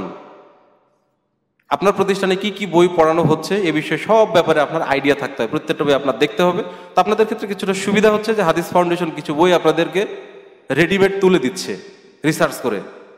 কিন্তু বাইরের প্রতিষ্ঠানগুলোতে বিভিন্ন প্রতিষ্ঠানে বিভিন্ন কোম্পানি ঢুকে যে আমার বই ইউজ করেন, আমার বই ইউজ করেন, মানে দেখা শেখার ব্যাপার আছে। তারপর আপনার হাদিস ফাউন্ডেশনের বই হলেও চোখ বুঝে মেনে নেবেন না।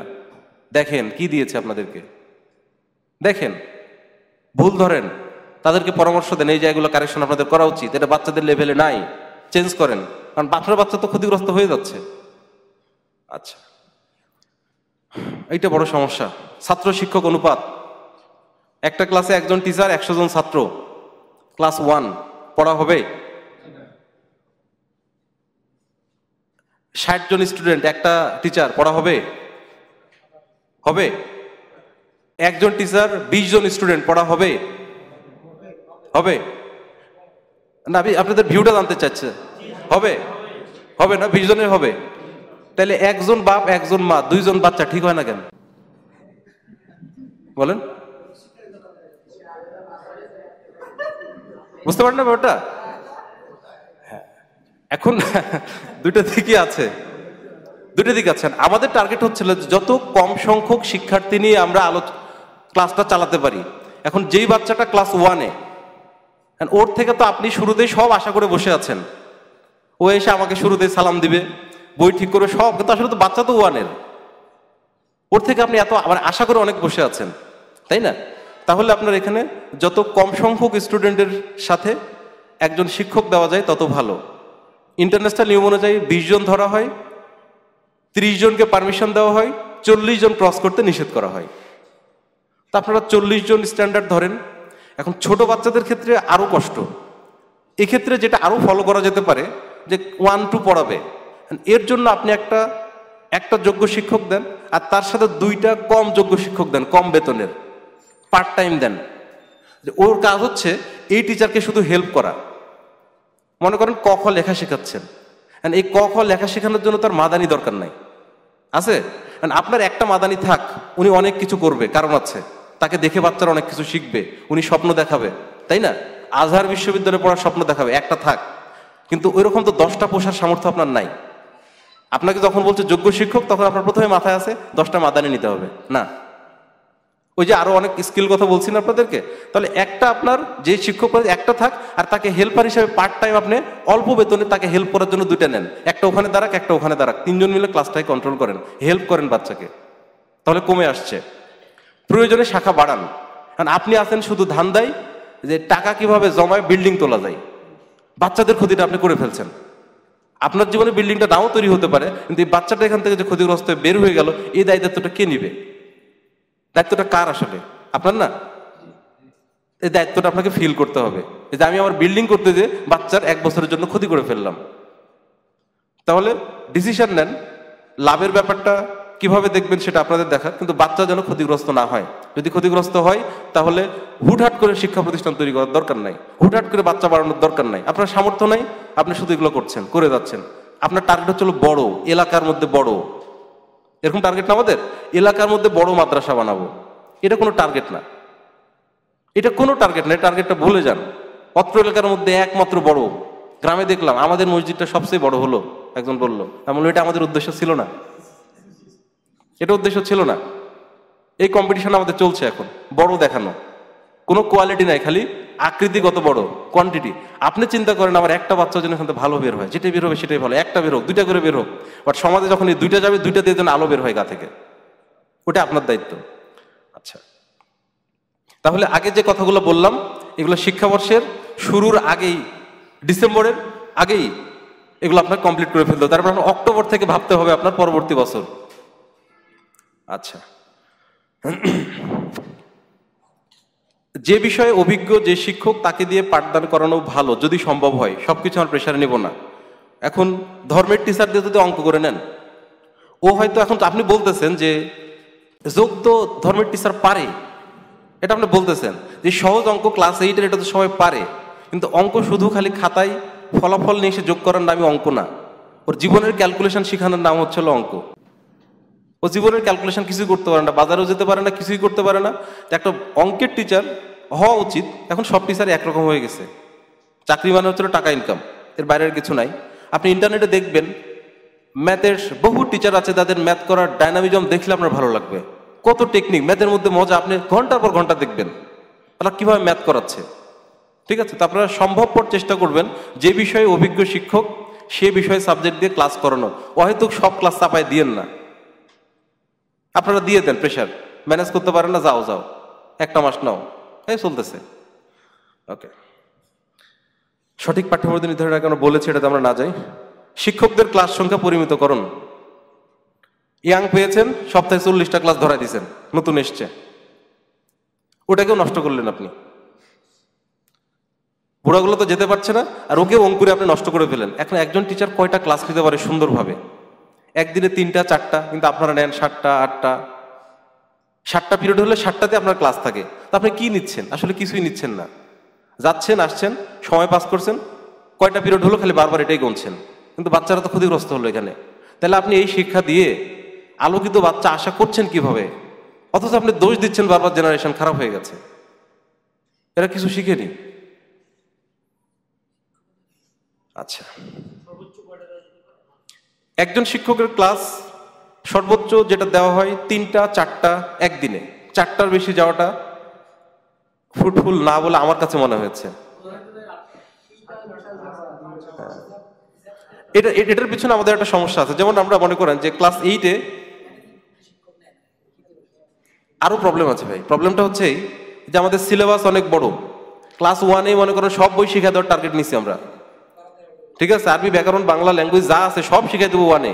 2 এরকম আমাদের সিলেবাসটা বড়, সিলেবাস শেষ করতে যে রুটিন বড়, রুটিন বড় করতে যে টিচারের উপর প্রেশার বেশি, ফলাফল জিরো।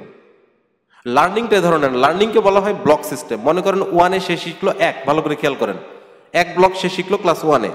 এবার ক্লাস 2-তে সে শিখবে 2 নম্বর ব্লকটা। তাহলে ক্লাস 2 শেষে তার শেখা হলো 1 এবং 2। বাট আমাদের প্রবলেম হচ্ছে 1, কিন্তু 1-এ সে 1 শিখে নাই। এবার যখন বাচ্চাটা 2-তে যাচ্ছে তখন তাকে কয়টা শিখতে হচ্ছে একসাথে? 2টা। এখন সে 2টা থেকে ভয় পেয়ে গেল, কারণ সে শিখার কথা ছিল মাত্র 1টা, কারণ এখানে গলদ হয়েছে যে 1-এ, এই জন্য এখন 2টা হয়ে গেল।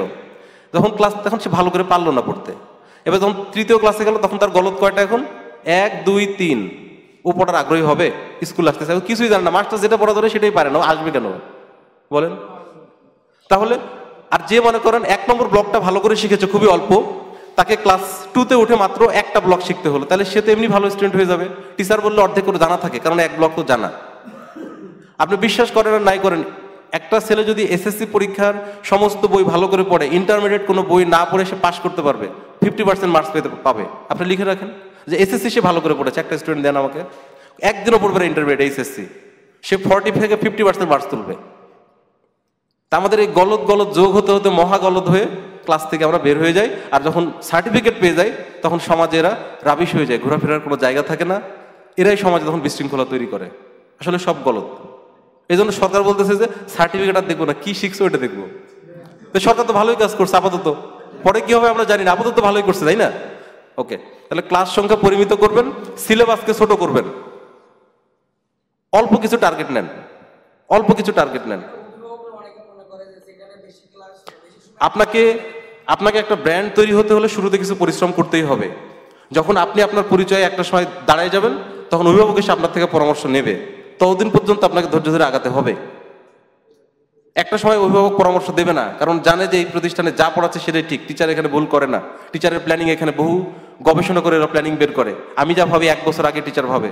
এই বিশ্বাস যখন প্যারেন্টস মধ্যে ঢুকবে তখন মতামত দেবে না, মতামত দেবে না, ঠিক আছে? আমি আমার অভিজ্ঞতা বলছি এই কারণে, আমি যখন প্রথম দায়িত্ব নিলাম মসজিদে, সপ্তাহে বাড়ি থেকে আমার 2টা করে ফোন আসতো পরামর্শ দেওয়ার জন্য। 6 মাস পরে এখন আর ফোন আসে না। কি করতে হবে, কোন লোক কার বিরুদ্ধে কাজ করতেছে, কোন লোক কার বিরুদ্ধে, কোন দল কোথায় আছে না আছে, ঠিক আছে? আমি সুন্দর করে খেলে হেসেছি আর শুনেছি। আপনি আপনার কাজটুকু করে ছেড়ে দিয়েছি, এখন আর কেউ পরামর্শ দেয় না, কারণ সে বুঝেছে যে আমাকে পরামর্শ দেওয়ার দরকার নাই, আমি কাজ করি খুবই স্লো। আমাকে বলছে যে ভেন্টিলেটর এরকম একটা বড় আছে, এখানে কিছু একটা লাগাতে হবে, শীতে আসছে। আমি বলছি এটা পরে, আর পরামর্শ দেয় না, কারণ ভাবছে যে আমার নিশ্চয়ই এটা আরেকটা পরিকল্পনা আছে। এটা পর্যন্ত আপনাকে ওয়েট করতে হবে যে আমাকে আগে প্রতিষ্ঠান থেকে যে সন্ধ্যার পরে ফোন দিয়ে ধরতে হতো গ্রামের মানুষ, এবং সব অহেতুক কথাবার্তা, কোনো মিনিংলেস, কিন্তু ও জানাচ্ছে সে সব জানে, এগুলো আমার জানা দরকার। আমি যেহেতু শহর থেকে যাচ্ছি, আমি ব্যাপারগুলো জানি না, আমি আসলে জানতেও চাই না, এগুলো আমি ওগুলো জানতে চাই না। আমার একটা স্ট্র্যাটেজি আছে, আমি ধীরে ধীরে আগাবো। আপনাকে ওই পর্যন্ত কষ্ট করতে হবে, অভিভাবকদের সাথে কষ্ট করতে হবে, ওই পর্যন্ত যেতে হবে। একটা সময় সে আপনার চিন্তা ভাবনার উপরে বিশ্বাস অর্জন করবে, ওই বিশ্বাসটা পর্যন্ত আমাকে কষ্ট করতে হবে, তাই না? যেমন একই জিনিস, জুতা এক জায়গায় গেলে কম দাম, ব্র্যান্ডের শোরুমে গেলে বেশি দাম, কারণ আপনি বিশ্বাস করছেন বাটা ভালো, অ্যাপেক্স ভালো, বিশ্বাস করছেন না? তো ওই ব্র্যান্ড তো একদিনে হয়নি, ওর ইতিহাস ঘেটে দেখেন ও কি করছে। মানুষকে যে পড়ায় পড়ায় সে প্রমাণ করছে আমার জুতা ভালো, তারপরে এখন ভেজাল দিলেও কিছু হয় না, কিছু হয় না। এখন ফ্রি চা খাওয়ায় চা, এটা এরকম ব্যাপারটা এরকম। আপনাকে সেটা প্রমাণ করতে হবে যে আমার এখান থেকে যেটা বের হয়ে গেল, একটা নক্ষত্র বের হলো, এখান থেকে এসএসসি পাস করে যেই সমাজে তার আচরণ চেঞ্জ দেখছে মানুষ, এটা তো সময় লাগবে। এই জন্য প্রচুর ধৈর্য দরকার, আপনার শিক্ষক হিসাবে প্রচুর ধৈর্য দরকার। প্রয়োজনের তুলনায় একটি শিক্ষক বেশি রাখুন। আমাদের প্রয়োজনের তুলনায় 5টি শিক্ষক কম রহিয়াছে, ব্যাপারটা তাই না? এখন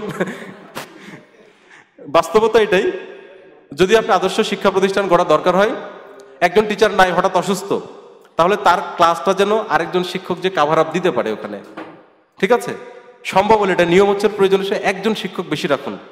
আপনি যদি বলেন কাজ নাই, তাহলে আসলে বলতে প্ল্যানিং নাই। বহু কাজ, শিক্ষাক্ষেত্রে কাজ নাই, এটা মহা ভুল কথা। শিক্ষক বলতেছে ক্লাস নাই, চলো চা খেয়ে আসি, এখন কাজ নাই, চা খেয়ে আসি। 2 ঘন্টা 2 মিনিট পর পরে ওনাকে চা খেতে হয়, কাজ নাই। আজব তো, কাজ নাই মানে প্রচুর কাজ। আসলে আপনি কিছু করতে চান না, মহা কাজ জমে গেছে, এগুলোর মধ্যে নাই, ক্লাসে ঢোকার বের হওয়া।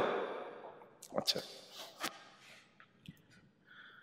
6 নম্বর পয়েন্ট এসে শিক্ষকদের পাঠ পরিকল্পনা আপনাকে চেক করতে হবে, কে কিভাবে ক্লাস নেবে তার একটা লিখিত ডকুমেন্ট আছে, ওর দেখি তো কে কিভাবে ক্লাস নিচ্ছে। এখন আপনি বলবেন যে এটা তো আমি নিজেই করতে পারি না, তাই না? সমস্যা তো এটাই। আমাদের দেশে অধিকাংশ, এর আগে আমি বলেছিলাম যে প্রিন্সিপাল যারা হয় তাদের বয়স, চাকরির বয়স হচ্ছে হলো আমৃত্যু। যতদিন না মারা যাচ্ছে মেডিকেলে ভর্তি হয়ে, ততদিন পর্যন্ত উনি প্রিন্সিপাল।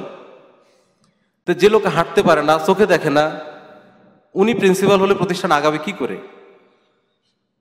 আপনি যদি এই যে আলিবাবার দিকে দেখেন, জ্যাক মায়ের দিকে দেখেন, এই যে আপনার সুন্দর পিচাই গুগলের সিওর দিকে দেখেন, 45 বছর 50 বছর পর রিটায়ারমেন্ট, তোমাকে দেওয়া হবে না, গো।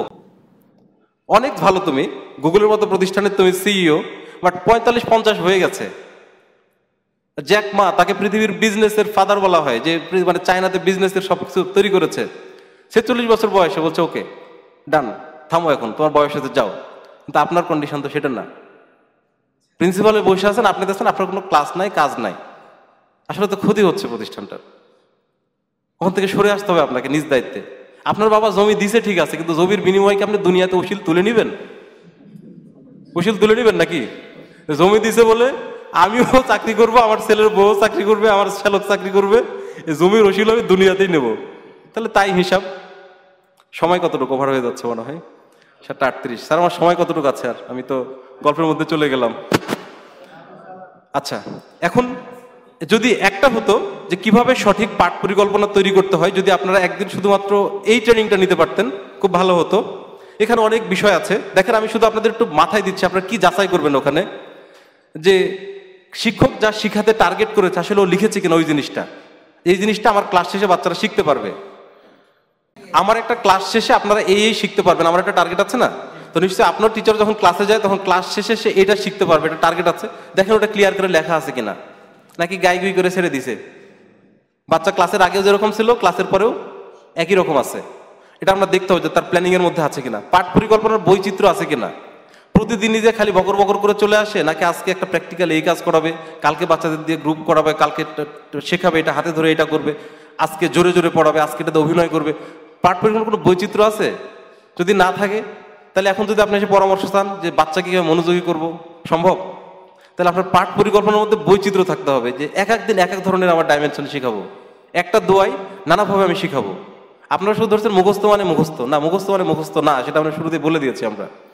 আচ্ছা, সময় ব্যবস্থাপনা ঠিক আছে কিনা, যে কোন কাজটা সে কতটুকু ক্লাসের মধ্যে করবে ভাগ করে ঠিক আছে কিনা, নাকি কিছুক্ষণ পর বললো যে আজকে আর হলো না, আরেকদিন। এগুলো হচ্ছে না, এটা হচ্ছে। পরীক্ষার পূর্বে সিলেবাস শেষ করার তার কোনো প্ল্যানিং আছে কিনা, নাকি সে চলতে আছে, হলে হবে না হলে নাই। তাহলে নিশ্চয়ই পাঠ পরিকল্পনা দেখলে আপনি বুঝতে পারবেন যে ফেব্রুয়ারি মাসে পরীক্ষা হলে তার আগে তার সিলেবাসটা শেষ হবে কিনা, সে কি প্ল্যানিং আগাচ্ছে পড়ানোর জন্য, এটা আপনার চেক করতে হবে। ক্লাসেরও বাড়ির কাজে সমন্বয় ঠিক আছে, নাকি খালি বলছে যে পড়ে নিস, বাড়িতে করে আসিস। বাচ্চারা স্কুলেও লেখাপড়া করে বাড়িতে কিছু করতে হবে। এখন আপনি যদি কিছু স্কুলে আগায় না দেন, আপনার পড়া যদি আপনার তো 60% ক্লাসে পড়া না করে দেন, ও তো বাসায় যে মহা বিপদে পড়ে যাবে। এত বাড়ির কাজ আপনারা বাড়াচ্ছেন কেন? ওকে ক্লাসের মধ্যে সেরে দেন, যেন রিল্যাক্সে ঘুরতে পারে, ওর সাথে অ্যাডজাস্ট করেন। আমি চাই না তোমরা বিকালে পড়ো, আমি চাই তোমরা সব খেলো, চলো আমরা এখন দোয়াটা মুখস্থ করে নিই, আজকে বিকালে সবাই খেলা হবে, তোমরা যে যার মতো খেলো, কেউ পড়তে বসো না। বরং আপনার ইনস্ট্রাকশন তো দরকার ছিল, না তো বলছেন যে বিকালেও পড়বি, সন্ধ্যাও পড়বি, রাতেও পড়বি, কালকে যেন মুখস্থ থাকে। তখন আসলে কাজে লাগছে না, কারণ বিকেলে তোর খেলার সময়, স্বাভাবিক কাজ। ওকে নেন, এই জন্য আমরা বলি যদি ফাঁকি দিতে চাও তাহলে পড়ে নাও, আগে আগে পড়ে নেবেন, পরে ফাঁকি দিতে পারবেন, কোনো সমস্যা নেই, ঝামেলা শেষ। ক্লাসে যদি পড়া না হয়, বাড়িতে বসে আত্মীয় স্বজন আছে, ভাই বোন আছে, পড়া হবে খুব বেশি আশা করেন না, আশা করেন না আপনি। হ্যাঁ, 7 নম্বর পয়েন্ট হচ্ছে ক্লাস পরিদর্শন করতে হবে, স্পেসিফিক পয়েন্টে বসে বসে নোট নিতে হবে শিক্ষক কি করছে, এবং শিক্ষককে পরবর্তীতে ফিডব্যাক দিতে হবে। এখন আপনি যদি না জানেন তাহলে কি দিবেন বলেন? আচ্ছা, না আমরা, হ্যাঁ, এটা দারুণ ব্যাপার, এটা দারুণ ব্যাপার। আমাদের এখানে আমি 3 জন প্রিন্সিপালকে পেয়েছি, 2 জনের ব্যাপারে টিচাররা ঠিক এই মন্তব্যই করেছে, বাট একজনের ব্যাপারে করেনি, তার ব্যক্তিত্বের কারণে। কারণ সবাই জানে যে উনি আসলে আমার এমন কিছু ভালো দিক দেখাই দিবে আমাকে, এবং এত মার্জিতভাবে আমাকে দেখাবে নিয়ে যে আমার একটা ইম্প্রুভমেন্ট ঘটবে। এবং উনি ভুল ধরতে আসেন না, উনি আমাকে হেল্প করতে আসেন। উনি এই ফরম্যাটে ছিলেন এবং এখনও তাকে আমরা ফিল করি। তো ওইখান থেকে আমরাও চেষ্টা করি যে আমরা যদি শিক্ষা প্রতিষ্ঠান হতে হয় তাহলে ওইটার মতো হতে হবে আমাকে।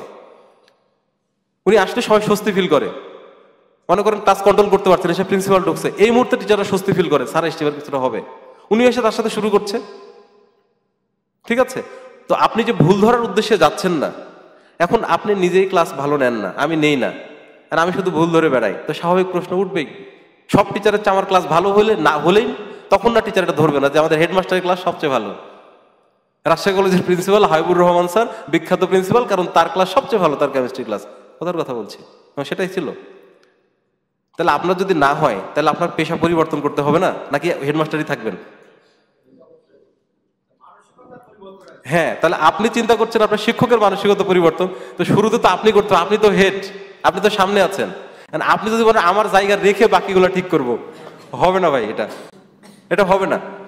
আচ্ছা, ক্লাস পরিদর্শন যদি আপনি করতে না পারেন, এখন আপনি প্রতিষ্ঠান আছেন, আপনি জানেন যে আমার ক্লাস ভালো হয় না, আমি প্রশাসনিক উন্নয়নের দক্ষতা আমার আছে, আপনি একটা বিশেষজ্ঞ দিয়ে ক্লাস পরিদর্শন করান, অন্য জায়গা থেকে নিয়ে আসেন, নিয়ে দেখেন যে তার ক্লাসে কি কি প্রবলেম হচ্ছে ওনাকে আরো, এবং ওনাকে ভর্ৎসনা সহকারে কথাগুলো বলবেন না। আপনি এটা করেন, আপনি এটা করেন না বলে, স্যার আমরা তাহলে কাল থেকে এটা করি, আমরা সবসময় শব্দ ইউজ করেন।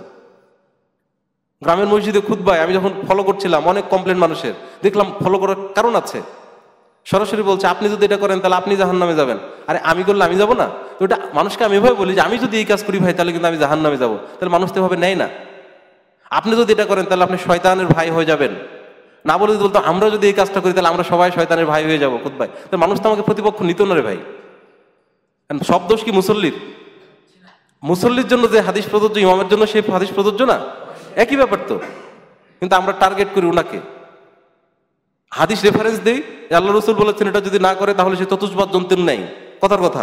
আমি বলছি আপনি যদি এটা না করেন তাহলে চতুষ্পদ জন্তুর নেই, আপনি কুকুরের নেই, আপনি গাধার নেই, আপনি ছাগলের নেই, এভাবে দেখাচ্ছেন বক্তব্যে। তা না তো, আমি যদি এটা না করি আমি চতুষ্পদ জন্তু হয়ে যাব, আমি মানুষ আছে আমি গাধা হয়ে যাব। আমাকে বলেছে না, আমাকে বলেছে, আপনি দেখাচ্ছেন, আপনি আপনি আপনি মানুষ তো নিবে না। চেঞ্জ সবসময় নিজেদের শুরু করতে হয়। তাহলে ফিডব্যাকটা দেওয়ার আগে আপনাকে বহু ভাবতে হবে তার সাথে আপনি কিভাবে কথা বলবেন শিক্ষকের সাথে। কারণ শিক্ষক জানে না, এটা সে অপছন্দ করে এটা জানতে। আপনার ভুল আছে ক্লাসে, এটা আপনি অপছন্দ করেন যে কেউ বলুক যে আমার ক্লাস ভুল আছে, ওরটা কেমন, স্বাভাবিক। অনেক টেকনিকে কাজগুলো ধীরে ধীরে করতে হবে। সমাবেশ করতে হবে শিক্ষার্থীদের সাথে, ছাত্রদের কথা শুনতে হবে, বাবা কি প্রবলেম, একান্তে। শিক্ষক থাকবে না, শুধু হেডমাস্টার থাকবে আর ছাত্র থাকবে। এখন অ্যাসিস্ট্যান্ট টিচার এসে বলে গেল যে ক্লাসের মধ্যে 5টা দুষ্টু আছে, এখন আপনি যে খোঁজা শুরু করছেন কোন 5টা পালের গোদা ধরো, তো শিক্ষক স্টুডেন্ট আপনার কাছে আসবে না, ও আপনার কেন হেল্প করবে? তা আপনি শিক্ষক ছাড়া তাদের সাথে কথা শুনেন, এবং আপনি এমনভাবে কথা শুনেন যে আপনি আন্তরিকভাবে সত্যি সত্যি তার প্রবলেমটা সলভ করতে চান, যদি প্রবলেম হয়ে থাকে। বাচ্চারা যেন বুঝতে পারে যে আমার হেডমাস্টারটা আন্তরিক, ওনার কাছে বললে ওনার যদি সামর্থ্য থাকে উনি এই কাজটা করবে। এই বিশ্বাসটা কেন আপনি তৈরি করতে পারছেন না বাচ্চাদের মধ্যে? এটা আমাদের দেখার বিষয় আছে। শিক্ষকদের সাথে বসে বসে মত বিনিময় করেন, আপনাদের মধ্যে কোনো সমস্যা আছে কিনা সরাসরি বলেন, না পারলে আমাকে লিখে জানান কার মধ্যে কি হচ্ছে। শিক্ষকদের সাথে কথা বলতে হবে। অভিভাবকদের সাথে ওইভাবে কথা বলেন, আসলে আগে হাসেন, গল্প করেন, শুরুতে আগে অভাব অভিযোগ নিয়ে লাফার করেন না, গল্প শুরু করেন তাদেরকে।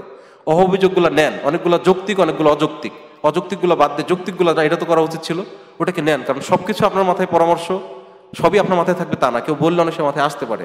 তা আমরা কেউ ভালোভাবে নেই না অভিভাবকের কমপ্লেনগুলো, ভালোভাবে নেই, তাকে বলতে দেন এবং তাকে আবার বোঝায় বিদায় করেন, তাকে ব্যাপারগুলো ক্লিয়ার করেন। ক্লিয়ার না করলে তো সমাজে রিউমার ছড়াবে না, গুজব ছড়াবে। তাকে ক্লিয়ার করতে ব্যাপারগুলো যে আপনি কেন পারছেন না, আপনার কেন 5টা জায়গায় 4টা ক্লাস হচ্ছে, কেন এটা শিক্ষক নেই, তাকে বোঝান এবং সমস্যাটা যে তারও সেটা ফিল করান, ভাই আমরা এই অবস্থার মধ্যে আছি, এটা হেল্প করেন, তাদেরকে বোঝান।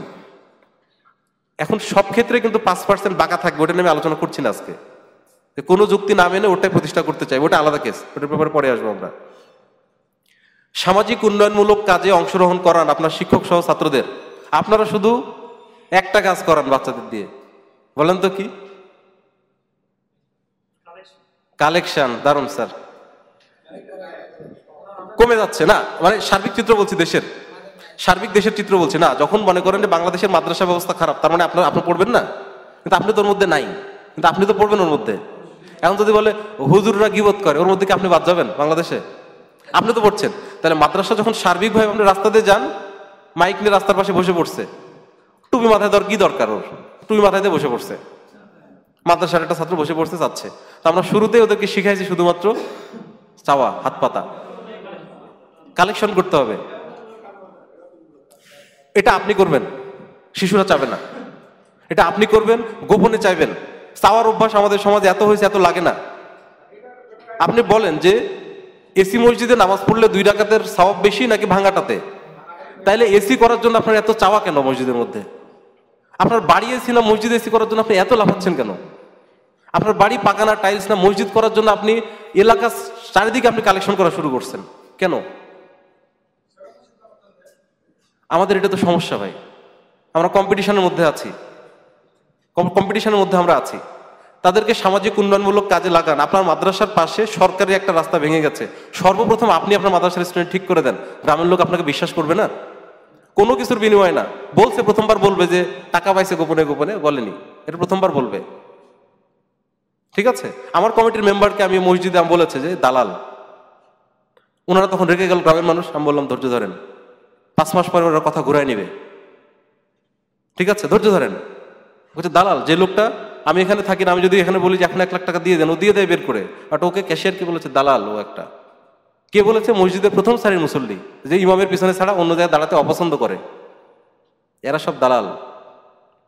ধৈর্য ধারণ করতে হবে জায়গাটাতে আপনাকে। তাহলে আপনার দেখা, আপনার সমাজে যদি উন্নয়ন করার সুযোগ থাকে, প্রথম সুযোগটা আপনাকে নিতে হবে আপনার ছাত্রদের সাথে নিয়ে। যদি কুদালের কাজ ধরে, তাহলে কুদালটা সর্বপ্রথম আপনাকে ধরতে হবে ফার্স্ট। আপনি ক্লান্ত হয়ে এসে বসেন, ক্লান্ত না হওয়া পর্যন্ত খালি ফর্মালিটিস একটা কোপ দিয়ে চলে এসেন না। এটা কিন্তু মানুষের চোখে পড়বে যে আপনি আন্তরিক না। ঠিক আছে, অন্তর থেকে কাজ করেন, বেশি বুদ্ধি লাগবে না। আপনাদেরকে বারবার বলছি, অন্তর থেকে কাজ করেন, খালেস অন্তরে কাজ করেন, সোজা রাস্তায়, সবচেয়ে সহজ রাস্তাতে যান, আপনি বিকশিত হবেন ইনশাল্লাহ একদিন, হবে। কাজে আপনার বাচ্চা কাচ্চার জন্য আজ থেকে আপনার সমাজে ঘটে যাও, আপনার চারপাশে উন্নয়নমূলক কাজে প্রথম অংশীদার জন্য আপনারা হন ফার্স্ট। আদব আখলাক নিয়ন্ত্রণ, এবার এই প্রসঙ্গে আসি, এটা আলাদা প্রসঙ্গ। এখন এটাকে আপনি কিভাবে নিয়ন্ত্রণ করবেন, একটা ছবি দেখেন, পড়তে পারছেন? টিচার মেরে বাচ্চার একটা চোখ তুলে নিছে, নিয়ে বলছে এই চোখ জান্নাতে যাবে, বল আলহামদুলিল্লাহ। একজন বাচ্চাকে যখন পিটানো হচ্ছে, তখন আরেকটা হুজুর আবার হাসতেছে, দেও খুব দুষ্টু, কথা শোনে না।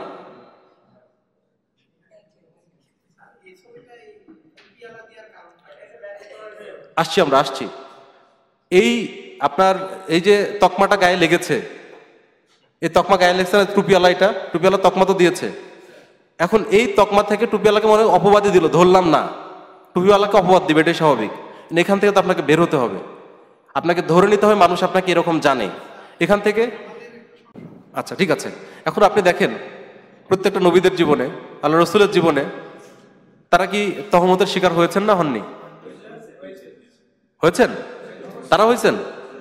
আপনি ধরে নেন এটা আপনার উপর একটা তহমত, প্রথম কথা। আপনি ধরে নেন এটা আপনার উপর তহমত। দ্বিতীয়ত, 10% যদি মনে করেন যে সমাজে একটা সাধারণ লোক অন্যের বউ নিয়ে পালায় গেল, এটার ইফেক্ট যা পড়বে, হুজুর যদি পালায় যায় এর ইফেক্টটা অপরাধ তো সমান, অপরাধ সমান না? অপরাধ সমান স্যার। ঠিক আছে, মাস্টার অন্যের বউ, স্যার লেট মি ফিনিশ, অন্যের বউ নিয়ে মাস্টার পালাইছে, এগুলো এখন হয়।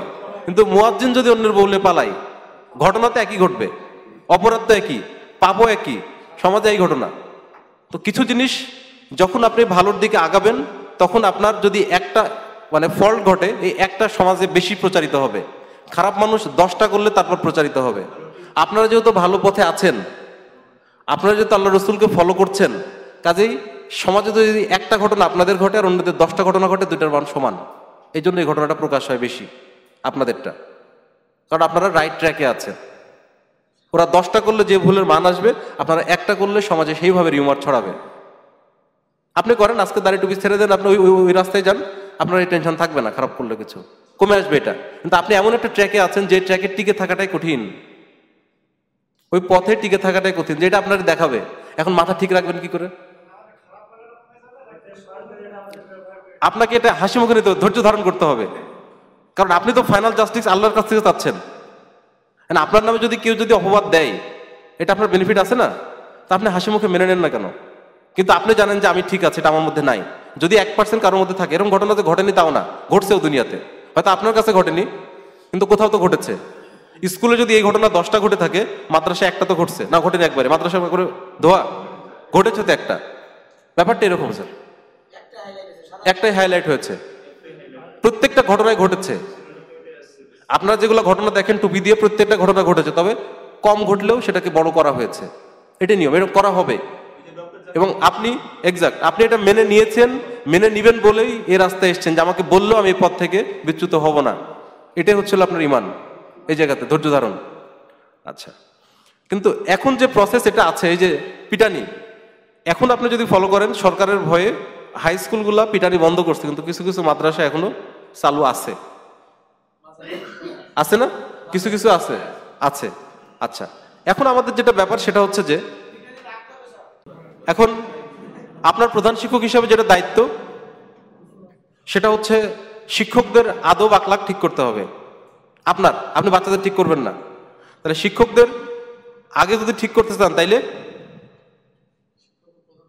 প্রধান শিক্ষককে আগে ঠিক করতে হবে, তাই না? নাকি এখন ক্লাসে ঢুকেই শিক্ষকের মুখে বিরক্ত, দূর, আমাকে দেখলেই হেডমাস্টার খালি ক্লাস দেওয়ার সুযোগ পাই। এখন ঢুকে আপনি বাচ্চাদের এই চেহারা দেখালেন, তো বাচ্চা আপনাকে কোন চেহারা আপনি আশা করছেন বাচ্চার কাছ থেকে? প্লিজ আপনার ছবি তোলাতে কথাগুলো অনুধাবন করেন, ঠিক আছে? আপনি ক্লাসে ঢুকে ডায়লগ দিলেন, মাস্টারি করে জীবনটাই শেষ। ছাত্রের সামনে আপনি বললেন মাস্টারি করে আমার জীবনটাই শেষ, ঠিক আছে? আপনি ক্লাসে ঢুকে নাকের মধ্যে আঙ্গুল দিয়ে চুলকাচ্ছেন, এটা আপনার অভ্যাস। কিন্তু আপনি কিন্তু এখন গ্লোবাল সিটিজেন, ওই কথাটা বলছি যে আপনি যেখানে কম্পিটিশন করতে যাবেন, জাপানিজ ওখানে সে কম্পিটিশন করবে। আপনি নাকের মধ্যে আঙ্গুল দিয়ে একটা লোম টান দিয়ে ছিঁড়ে ফেলে দিচ্ছেন। আপনি কি বলবেন এই ঘটনা ঘটছে না? ঘটছে না আপনার মাদ্রাসায়? স্কুলে কি ঘটছে বাদ দেন, মাদ্রাসায় ঘটছে কিনা? তাহলে এই পরিবেশে তারপরে যদি বলেন বাচ্চাদের আদব আখলাক খারাপ, ও শিখবে কোত্থেকে? কারণ আপনি তো মুখস্থ করাইছেন, দেখলে সালাম দিবি, আপনি তোকে সালাম দিয়ে মোসাফা করেননি শুরুতে এসে, করেছেন? করেননি তো। কাজে আপনাকে এখন কাজ হচ্ছিল করে শিখাতে হবে। তাহলে আপনার প্রথম দায়িত্ব, আপনি যা যা অন্যের থেকে আশা করেন তা তা আপনাকে চালু করতে হবে নিজের মধ্যে। আপনি ধরে নেন যে আপনার মুখের কথায় কেউ শিখবে না, আপনি যা করবেন তা দেখে দেখে সে শিখবে, আজ থেকে ফলো করবে সবাই। আপনাকে দেখে আপনার শিক্ষক ফলো করবে, শিক্ষককে দেখে অমুক ফলো করবে, বাচ্চারা ফলো করবে। এটাই হচ্ছে প্রসেস। আমরা নিজেদের মধ্যে চেঞ্জ না করে সরাসরি বাচ্চাকে সালাম দেওয়া শিখাই।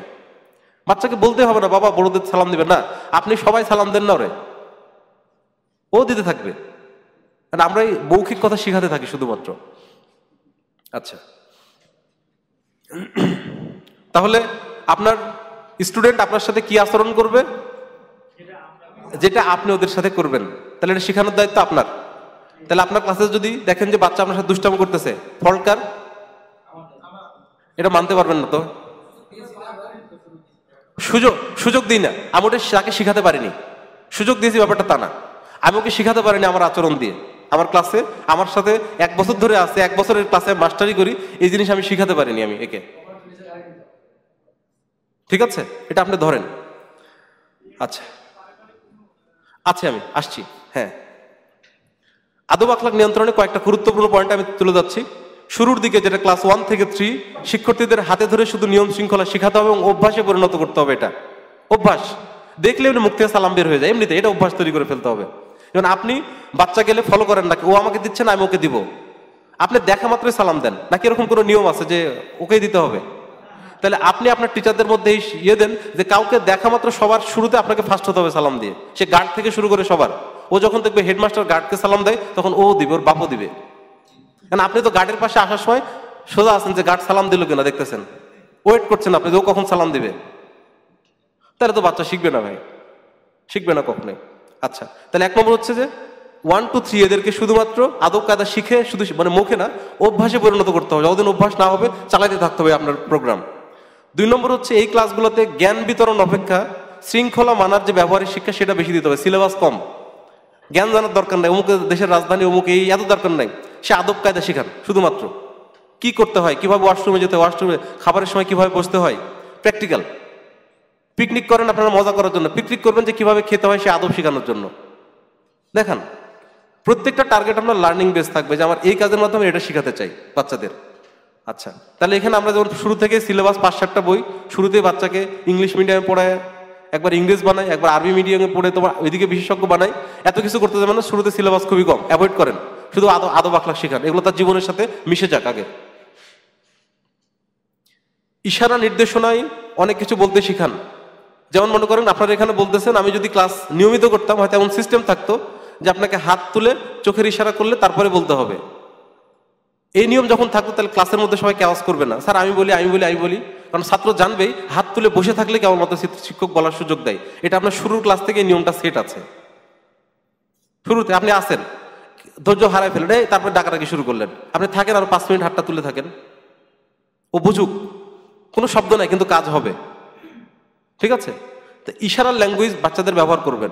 আমি ইউজ করলাম, তার মানে হচ্ছে তোমরা এখন যে লাইনে দাঁড়াও, তোরা লাইনে দাঁড়া চিল্লাচ্ছেন, ওর লাইনে দাঁড়াচ্ছে না, তাহলে আমি আপনার একটা ইশারাই শব্দ কমালাম, কাছের সবকিছু করলাম, বাট শুরুর দিন থেকে সে অভ্যস্ত হয়েছে স্যার এরকম করলেই দ্রুত যে লাইনে দাঁড়াতে হয়, তাই না? তাহলে আমি ইশারার সঙ্গে দেখানো কোনো কেওয়াস নাই, অটোমেটিক কাজ হবে, যে যার জায়গায় চলে যাবে। তাহলে শুরুর দিন থেকে এই নিয়মটা আপনার সেট করে রাখতে হবে এবং প্রতিদিন সেটা ফলো করতে হবে আপনাকে, তাহলে দেখবেন আপনার সবকিছু ঠান্ডা হয়ে গেল। তাছাড়াও চিল্লার চিল্লি থাকতে হবে, সোজা হয় এই হয় সে হয়, ঠিক আছে? আপনি ক্লাসে ফ্লেক্সিবল পিরিয়ড দিতে পারেন যে এখন তোমরা গল্প করতে পারো এটা, তারপরে আপনি ইশারা করতে পারেন যে এখন গুরুত্বপূর্ণ পড়া শুরু হবে। এগুলো নানা ইশারা, নন ভার্বাল ইনস্ট্রাকশন এগুলোকে বলা হয়। মুখে উচ্চারণ করবেন না, আকার ইন্দিকে বুঝবেন এবং সেভাবে কাজ করবে। এগুলো আপনি একা একা বানাতে পারেন, তবে সেটা যেন শালীনতা মানে তোমার মার্জিত হয়। একা একা এমন বানালেন যে কান ধরলে এই কাজ করিস, এরকম না, মানে সবকিছুর পিছনে একটা শালীনতা থাকতে হবে। ওকে, শিক্ষক চেয়ারে বসে না থেকে যেন ক্লাস স্টুডেন্টদের কাজ দিয়ে বসে, যদি সম্ভব হয় এই টেবিল আর চেয়ার রাখবেনই না ক্লাসরুমে। যদি বসার দরকার ওর কাছে বসবে, গায়ে হাত বোলাবে বাচ্চার সাথে, উঠে আসবে, ওর কাছে যাবে। শিক্ষক এসে মাস্টারের চেয়ারে এখানে বসলে আবার 30 মিনিট পার্মানেন্ট এখানে, আবার উঠে যে পরের ক্লাসে যায় আবার 30 মিনিট পার্মানেন্ট ওখানে। তো বাচ্চা থেকে ভালো কিছু আশা করবেন না, কখনোই বসবেন না। আপনি ছাত্রের পাশে বসেন, কি অবস্থা দেখি তোমার, কেমন লিখছো, উঠে যে আরেকজনের কাছে বসেন, হাত বুলান, কাছে টেনে নেন, ওর শৃঙ্খলা চেঞ্জ হবে। শৃঙ্খলা মানার ব্যাপারে পরিবারকে উৎসাহিত করতে হবে। মানুষ করার কারিগর সবার আগে আপন ঘর, কথায় আছে। তা আপনি যেমন আপনার ছাত্রের কাছে আশা করছেন তার পরিবার শিখাবে, আপনিও দয়া করে আপনার বাচ্চাটাকে এভাবে শিখান, আপনার বাচ্চাকে শিখান। বাংলাদেশে যত মাদ্রাসার শিক্ষক আছে সবার বাচ্চা কাচ্চা যদি ঠিক হতো, 2% মানুষ বাংলাদেশে ভালো হতো না? সেটাও তো পারিনি আমরা, পারছি। আচ্ছা, আমাদের ঘরটা আমরা ঠিক করি, আমাদের বাচ্চা কাচ্চাকে শিখাই আগে। ওকে, আমরা দ্রুত চলে যাচ্ছি। বিশৃঙ্খলার ব্যাপারটি দেখেন, পরিবারকে জানাতে হবে এবং লিখিত নোট রাখতে হবে। আমি আপনাকে ডাকলাম, আপনার বাচ্চা অকারেন্স করে ফেলছে, এত কিছুর পরেও আমি আপনাকে ডেকে ব্যাপারটা সুন্দর করে বলবো, কমপ্লেনটা ভাই ও তো একটু সমস্যা হচ্ছে, হয়তো কোনো পারিবারিক সমস্যা আছে কিনা। ওকে আপনি কখনো কমপ্লেন আকারে দিবেন না, কি করা যায় ভাই এটা নিয়ে পরামর্শ করেন। কারণ বাপের কাছে কমপ্লেন দিলে বাপের মন খারাপ হয়, মায়ের কাছে কমপ্লেন দিলে মন খারাপ হয়। এবং আপনি একটা লিখিত নোট রাখেন, এত তারিখে এই কাজটা করেছে, এরকম। যখনই বাপ আসছে একটা করে সিগনেচার নেন ওখানে, কারণ বাপ সচেতন হবে, আমার ছেলে তো 5টা অভিযোগের পিছনে আমি সিগনেচার করে এসেছি, কিন্তু কিছু বললেন না, একটা ফর্মালিটিস। তাহলে 1 বছর শেষে যখন 10টা এরকম সিগনেচার বাপের জমে যাবে অকারেন্সে, ওকে টিসি দেওয়া লাগবে, এমনি টিসি নিয়ে যাবে। 50% 60% এটা হবে। কাজে অভিযোগ ওর বিরুদ্ধে যেটা আছে সেটা লিখিত নোট রাখতে হবে। এটা আপনি প্রকাশ করবেন সুন্দর, বাট ফর্মালিটি আপনার কিন্তু থাকতে হবে, আইনি লড়াই যেন আপনি লড়তে পারেন, ঠিক আছে? ফলাফল, ওরা যে বার্ষিক ফলাফল দেন, টার্মেন্ট ফলাফল দেন, সেখানে শৃঙ্খলার একটা গ্রেডিং থাকতে হবে। তার শৃঙ্খলার গ্রেডিং কত, এ গ্রেড, আউটস্ট্যান্ডিং, গুড নাকি নর্মাল, এভারেজ, একটা গ্রেডিং থাকতে হবে ফলাফলের সাথে, মার্কসের সাথে। শৃঙ্খলার পুরস্কার দিতে হবে, বিশৃঙ্খলার শাস্তির লিখিত বিবরণ থাকতে হবে এবং তার শিক্ষার্থীকেও জানাতে হয় মাঝে মাঝে। 5% থাকে কোনো কথা শুনে না, তাই না? ওকে দিয়ে লেখা নিবেন যে তুমি আজকে কি কি করেছো একটু লেখো তো। এবার ওর লেখাটার বাবাকে সুন্দর করে পড়েন, আপনার ছেলে তো এটা লিখলো, কি করা যায়? তাহলে তার আপনি প্রতিপক্ষ হলেন না বাপের কাছে, আপনার মুখের কথা না, ওই আপনার ছেলে লিখছে কি কি করছে, এখানে কি করা যায়। 5% ইজিলি সোজা হয়ে যাবে, কোনো সমস্যা নেই। পজিটিভ পত্র দিন, ফোন কল করুন। আপনার দুষ্টু বাচ্চাটা একদিন একটা ভালো কাজ করছে, এই নিয়ে আপনি তার বাড়িতে ফোন দেন, চিঠি লেখেন, দিয়ে আপনি যেন আনন্দে আত্মহারা তার ভালো কাজের কারণে, এত ভালো কাজ করছে। মানে আপনি কাজটা খুবই ছোট কাজ, ভালো কাজ করছে, বাট আপনি ওকে ফ্যামিলির কাছে এমনভাবে উপস্থাপন করেন দারুণ কাজ করছে, এই দিয়ে এই হয়েছে ওই হয়েছে, বাচ্চাটা ইন্সপায়ার হবে, ভালো খারাপ পথ থেকে ফিরে আসবে। আপনি কতটা খারাপ বাচ্চাকে পানিশমেন্ট দিয়ে বের করে দিলেন, এটা কোনো ক্রেডিট না। কতটা খারাপ বাচ্চাকে ভালো পথে আনতে পারলেন, এটা হচ্ছিল ক্রেডিট আপনার। ঠিক আছে, কাজে খালি আপনি ক্লু খুঁজবেন যে কোন ভালো কাজটা করতেছে, করলে আপনি হাইলাইট করে দিবেন ক্লাসের মধ্যে, বা বাড়িতে বলবেন। তখন বাড়িতে বাপ যে তখন খুশি হয়ে বলবে যে তোমার স্যার খুশি হয়ে বললো এই কাজটা, আমিও খুব খুশি হয়েছি, ও পরের দিন একটা খারাপ কাজ করতে বাধা পাবে। ওকে, বাস্তবায়নযোগ্য নয় এমন নিয়ম তৈরি করা বা না বলা। কথায় কথা বলেন, এরপর যদি এই কাজ করিস থাপড়ায় দাঁতের বাড়ি ফাটাই দেবো, দাঁত ফেলাই দেবো, এটা কখনো ফেলাবেন আপনি? তা আপনি ফাউল কথা কেন বলেন? আপনার ওয়েট নষ্ট করেন কেন? কেন নষ্ট করেন? তো এমন কঠিন নিয়ম বাচ্চাদের জন্য করে দিয়েন না যে যেটা আপনি মনে করেন কোনো কারণে মানুষ ভুল হতেই পারে, কিন্তু ওই শাস্তিতে আপনি যেতে চান না, এত কঠিন নিয়ম দিবেন না, ছোটখাটো নিয়ম দিবেন ম্যাক্সিমাম। তো যেটা পারবেন না সেটা বলেন না, তাহলে আপনার ভ্যালু কমে যাবে। এই তো তাহলে মুখের কথার উপরে থাকে, অ্যাকশন নাই, কোনো কাজ নাই, চালা আরেকবার করি। ঠিক আছে, তো যতটুকু বলবেন যদি মুখ দিয়ে বের হয়ে যায় তাহলে অবশ্যই সেটা বাস্তবায়ন করে ছাড়বেন, দৃষ্টান্তমূলক এক্সাম্পলের হলে অবশ্যই করবেন। যদি এই কাজ করো, এই অপরাধ যদি আগামী বছর কারো ঘটে, অবশ্যই পরদিন সে টিসি পাবে। যদি আগামী বছর ঘটে, পরদিনই আপনাকে টিসি দিতে হবে যেখানে থাকেন আপনি। তাহলে স্টুডেন্ট বুঝবে স্যার যেটা মুখ দিয়ে বের করে ফেলে সেটা হবে। কিন্তু আপনি কড়া নিয়মে যাবেন না, আগেই সর্বাধিক ছাড় দিবেন, খালি ছাড় দিবেন। আল্লাহ যে মানুষের ছাড় দিছে না, come back come back come back, আপনার ওরকম খালি কাম ব্যাক, ফিরে আসো, চলে আসো, এই থিওরিতে যাবেন। আচ্ছা, ফাইনালি যেটা বলছিলাম, ওই যে কিছু টিসির কথা আমরা বলেছি, তবে সেটা একবার এক্সট্রিম কন্ডিশনে, এটা হয়তো 1%। ফাইনালি যে কথা বলছিলাম, আপনি যে আশা করেন তা করে দেখাবেন, মুখে বলবেন না। আপনি যেটা আশা করেন না কেন সেটা করে দেখাবেন, ওদেরকে বারবার করে দেখাবেন। নিজেদের সমস্যা নিজেরা সমাধান করবেন, নিজেদের মধ্যে সমস্যা কিভাবে সমাধান করবেন, সবাই মিলে সমস্যাটাকে চিহ্নিত করবেন। প্রথমে কি আমাদের কি সমস্যা, প্রতিষ্ঠানে যে কোনো সমস্যা হলে কিভাবে সমাধান করতে হয় তার একটা পথ আমাদের দেখাচ্ছি। প্রথমে স্পেসিফিক করবেন কি সমস্যা, এক্সাক্ট সমস্যা কি, সমস্যা নিয়ে এই সমস্যাটা কিভাবে সমাধান করা যায়, সবাই মিলে একটা পরিকল্পনা করবেন। পরিকল্পনার পরে সেই পরিকল্পনা প্রয়োগ করেন, প্রয়োগের পরে ফলাফল দেখেন যে আমরা যেই সমাধানটা দিলাম এই সমস্যার জন্য, এটা কি আসলে কাজ করতেছে না।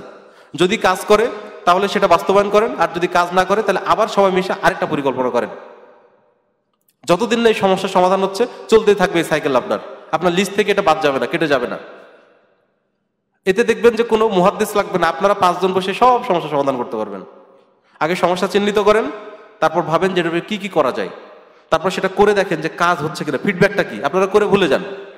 যদি কাজ হয় তাহলে ওই নিয়ম চালু, যে এই সমস্যা হলে এই সমাধান দিতে হবে।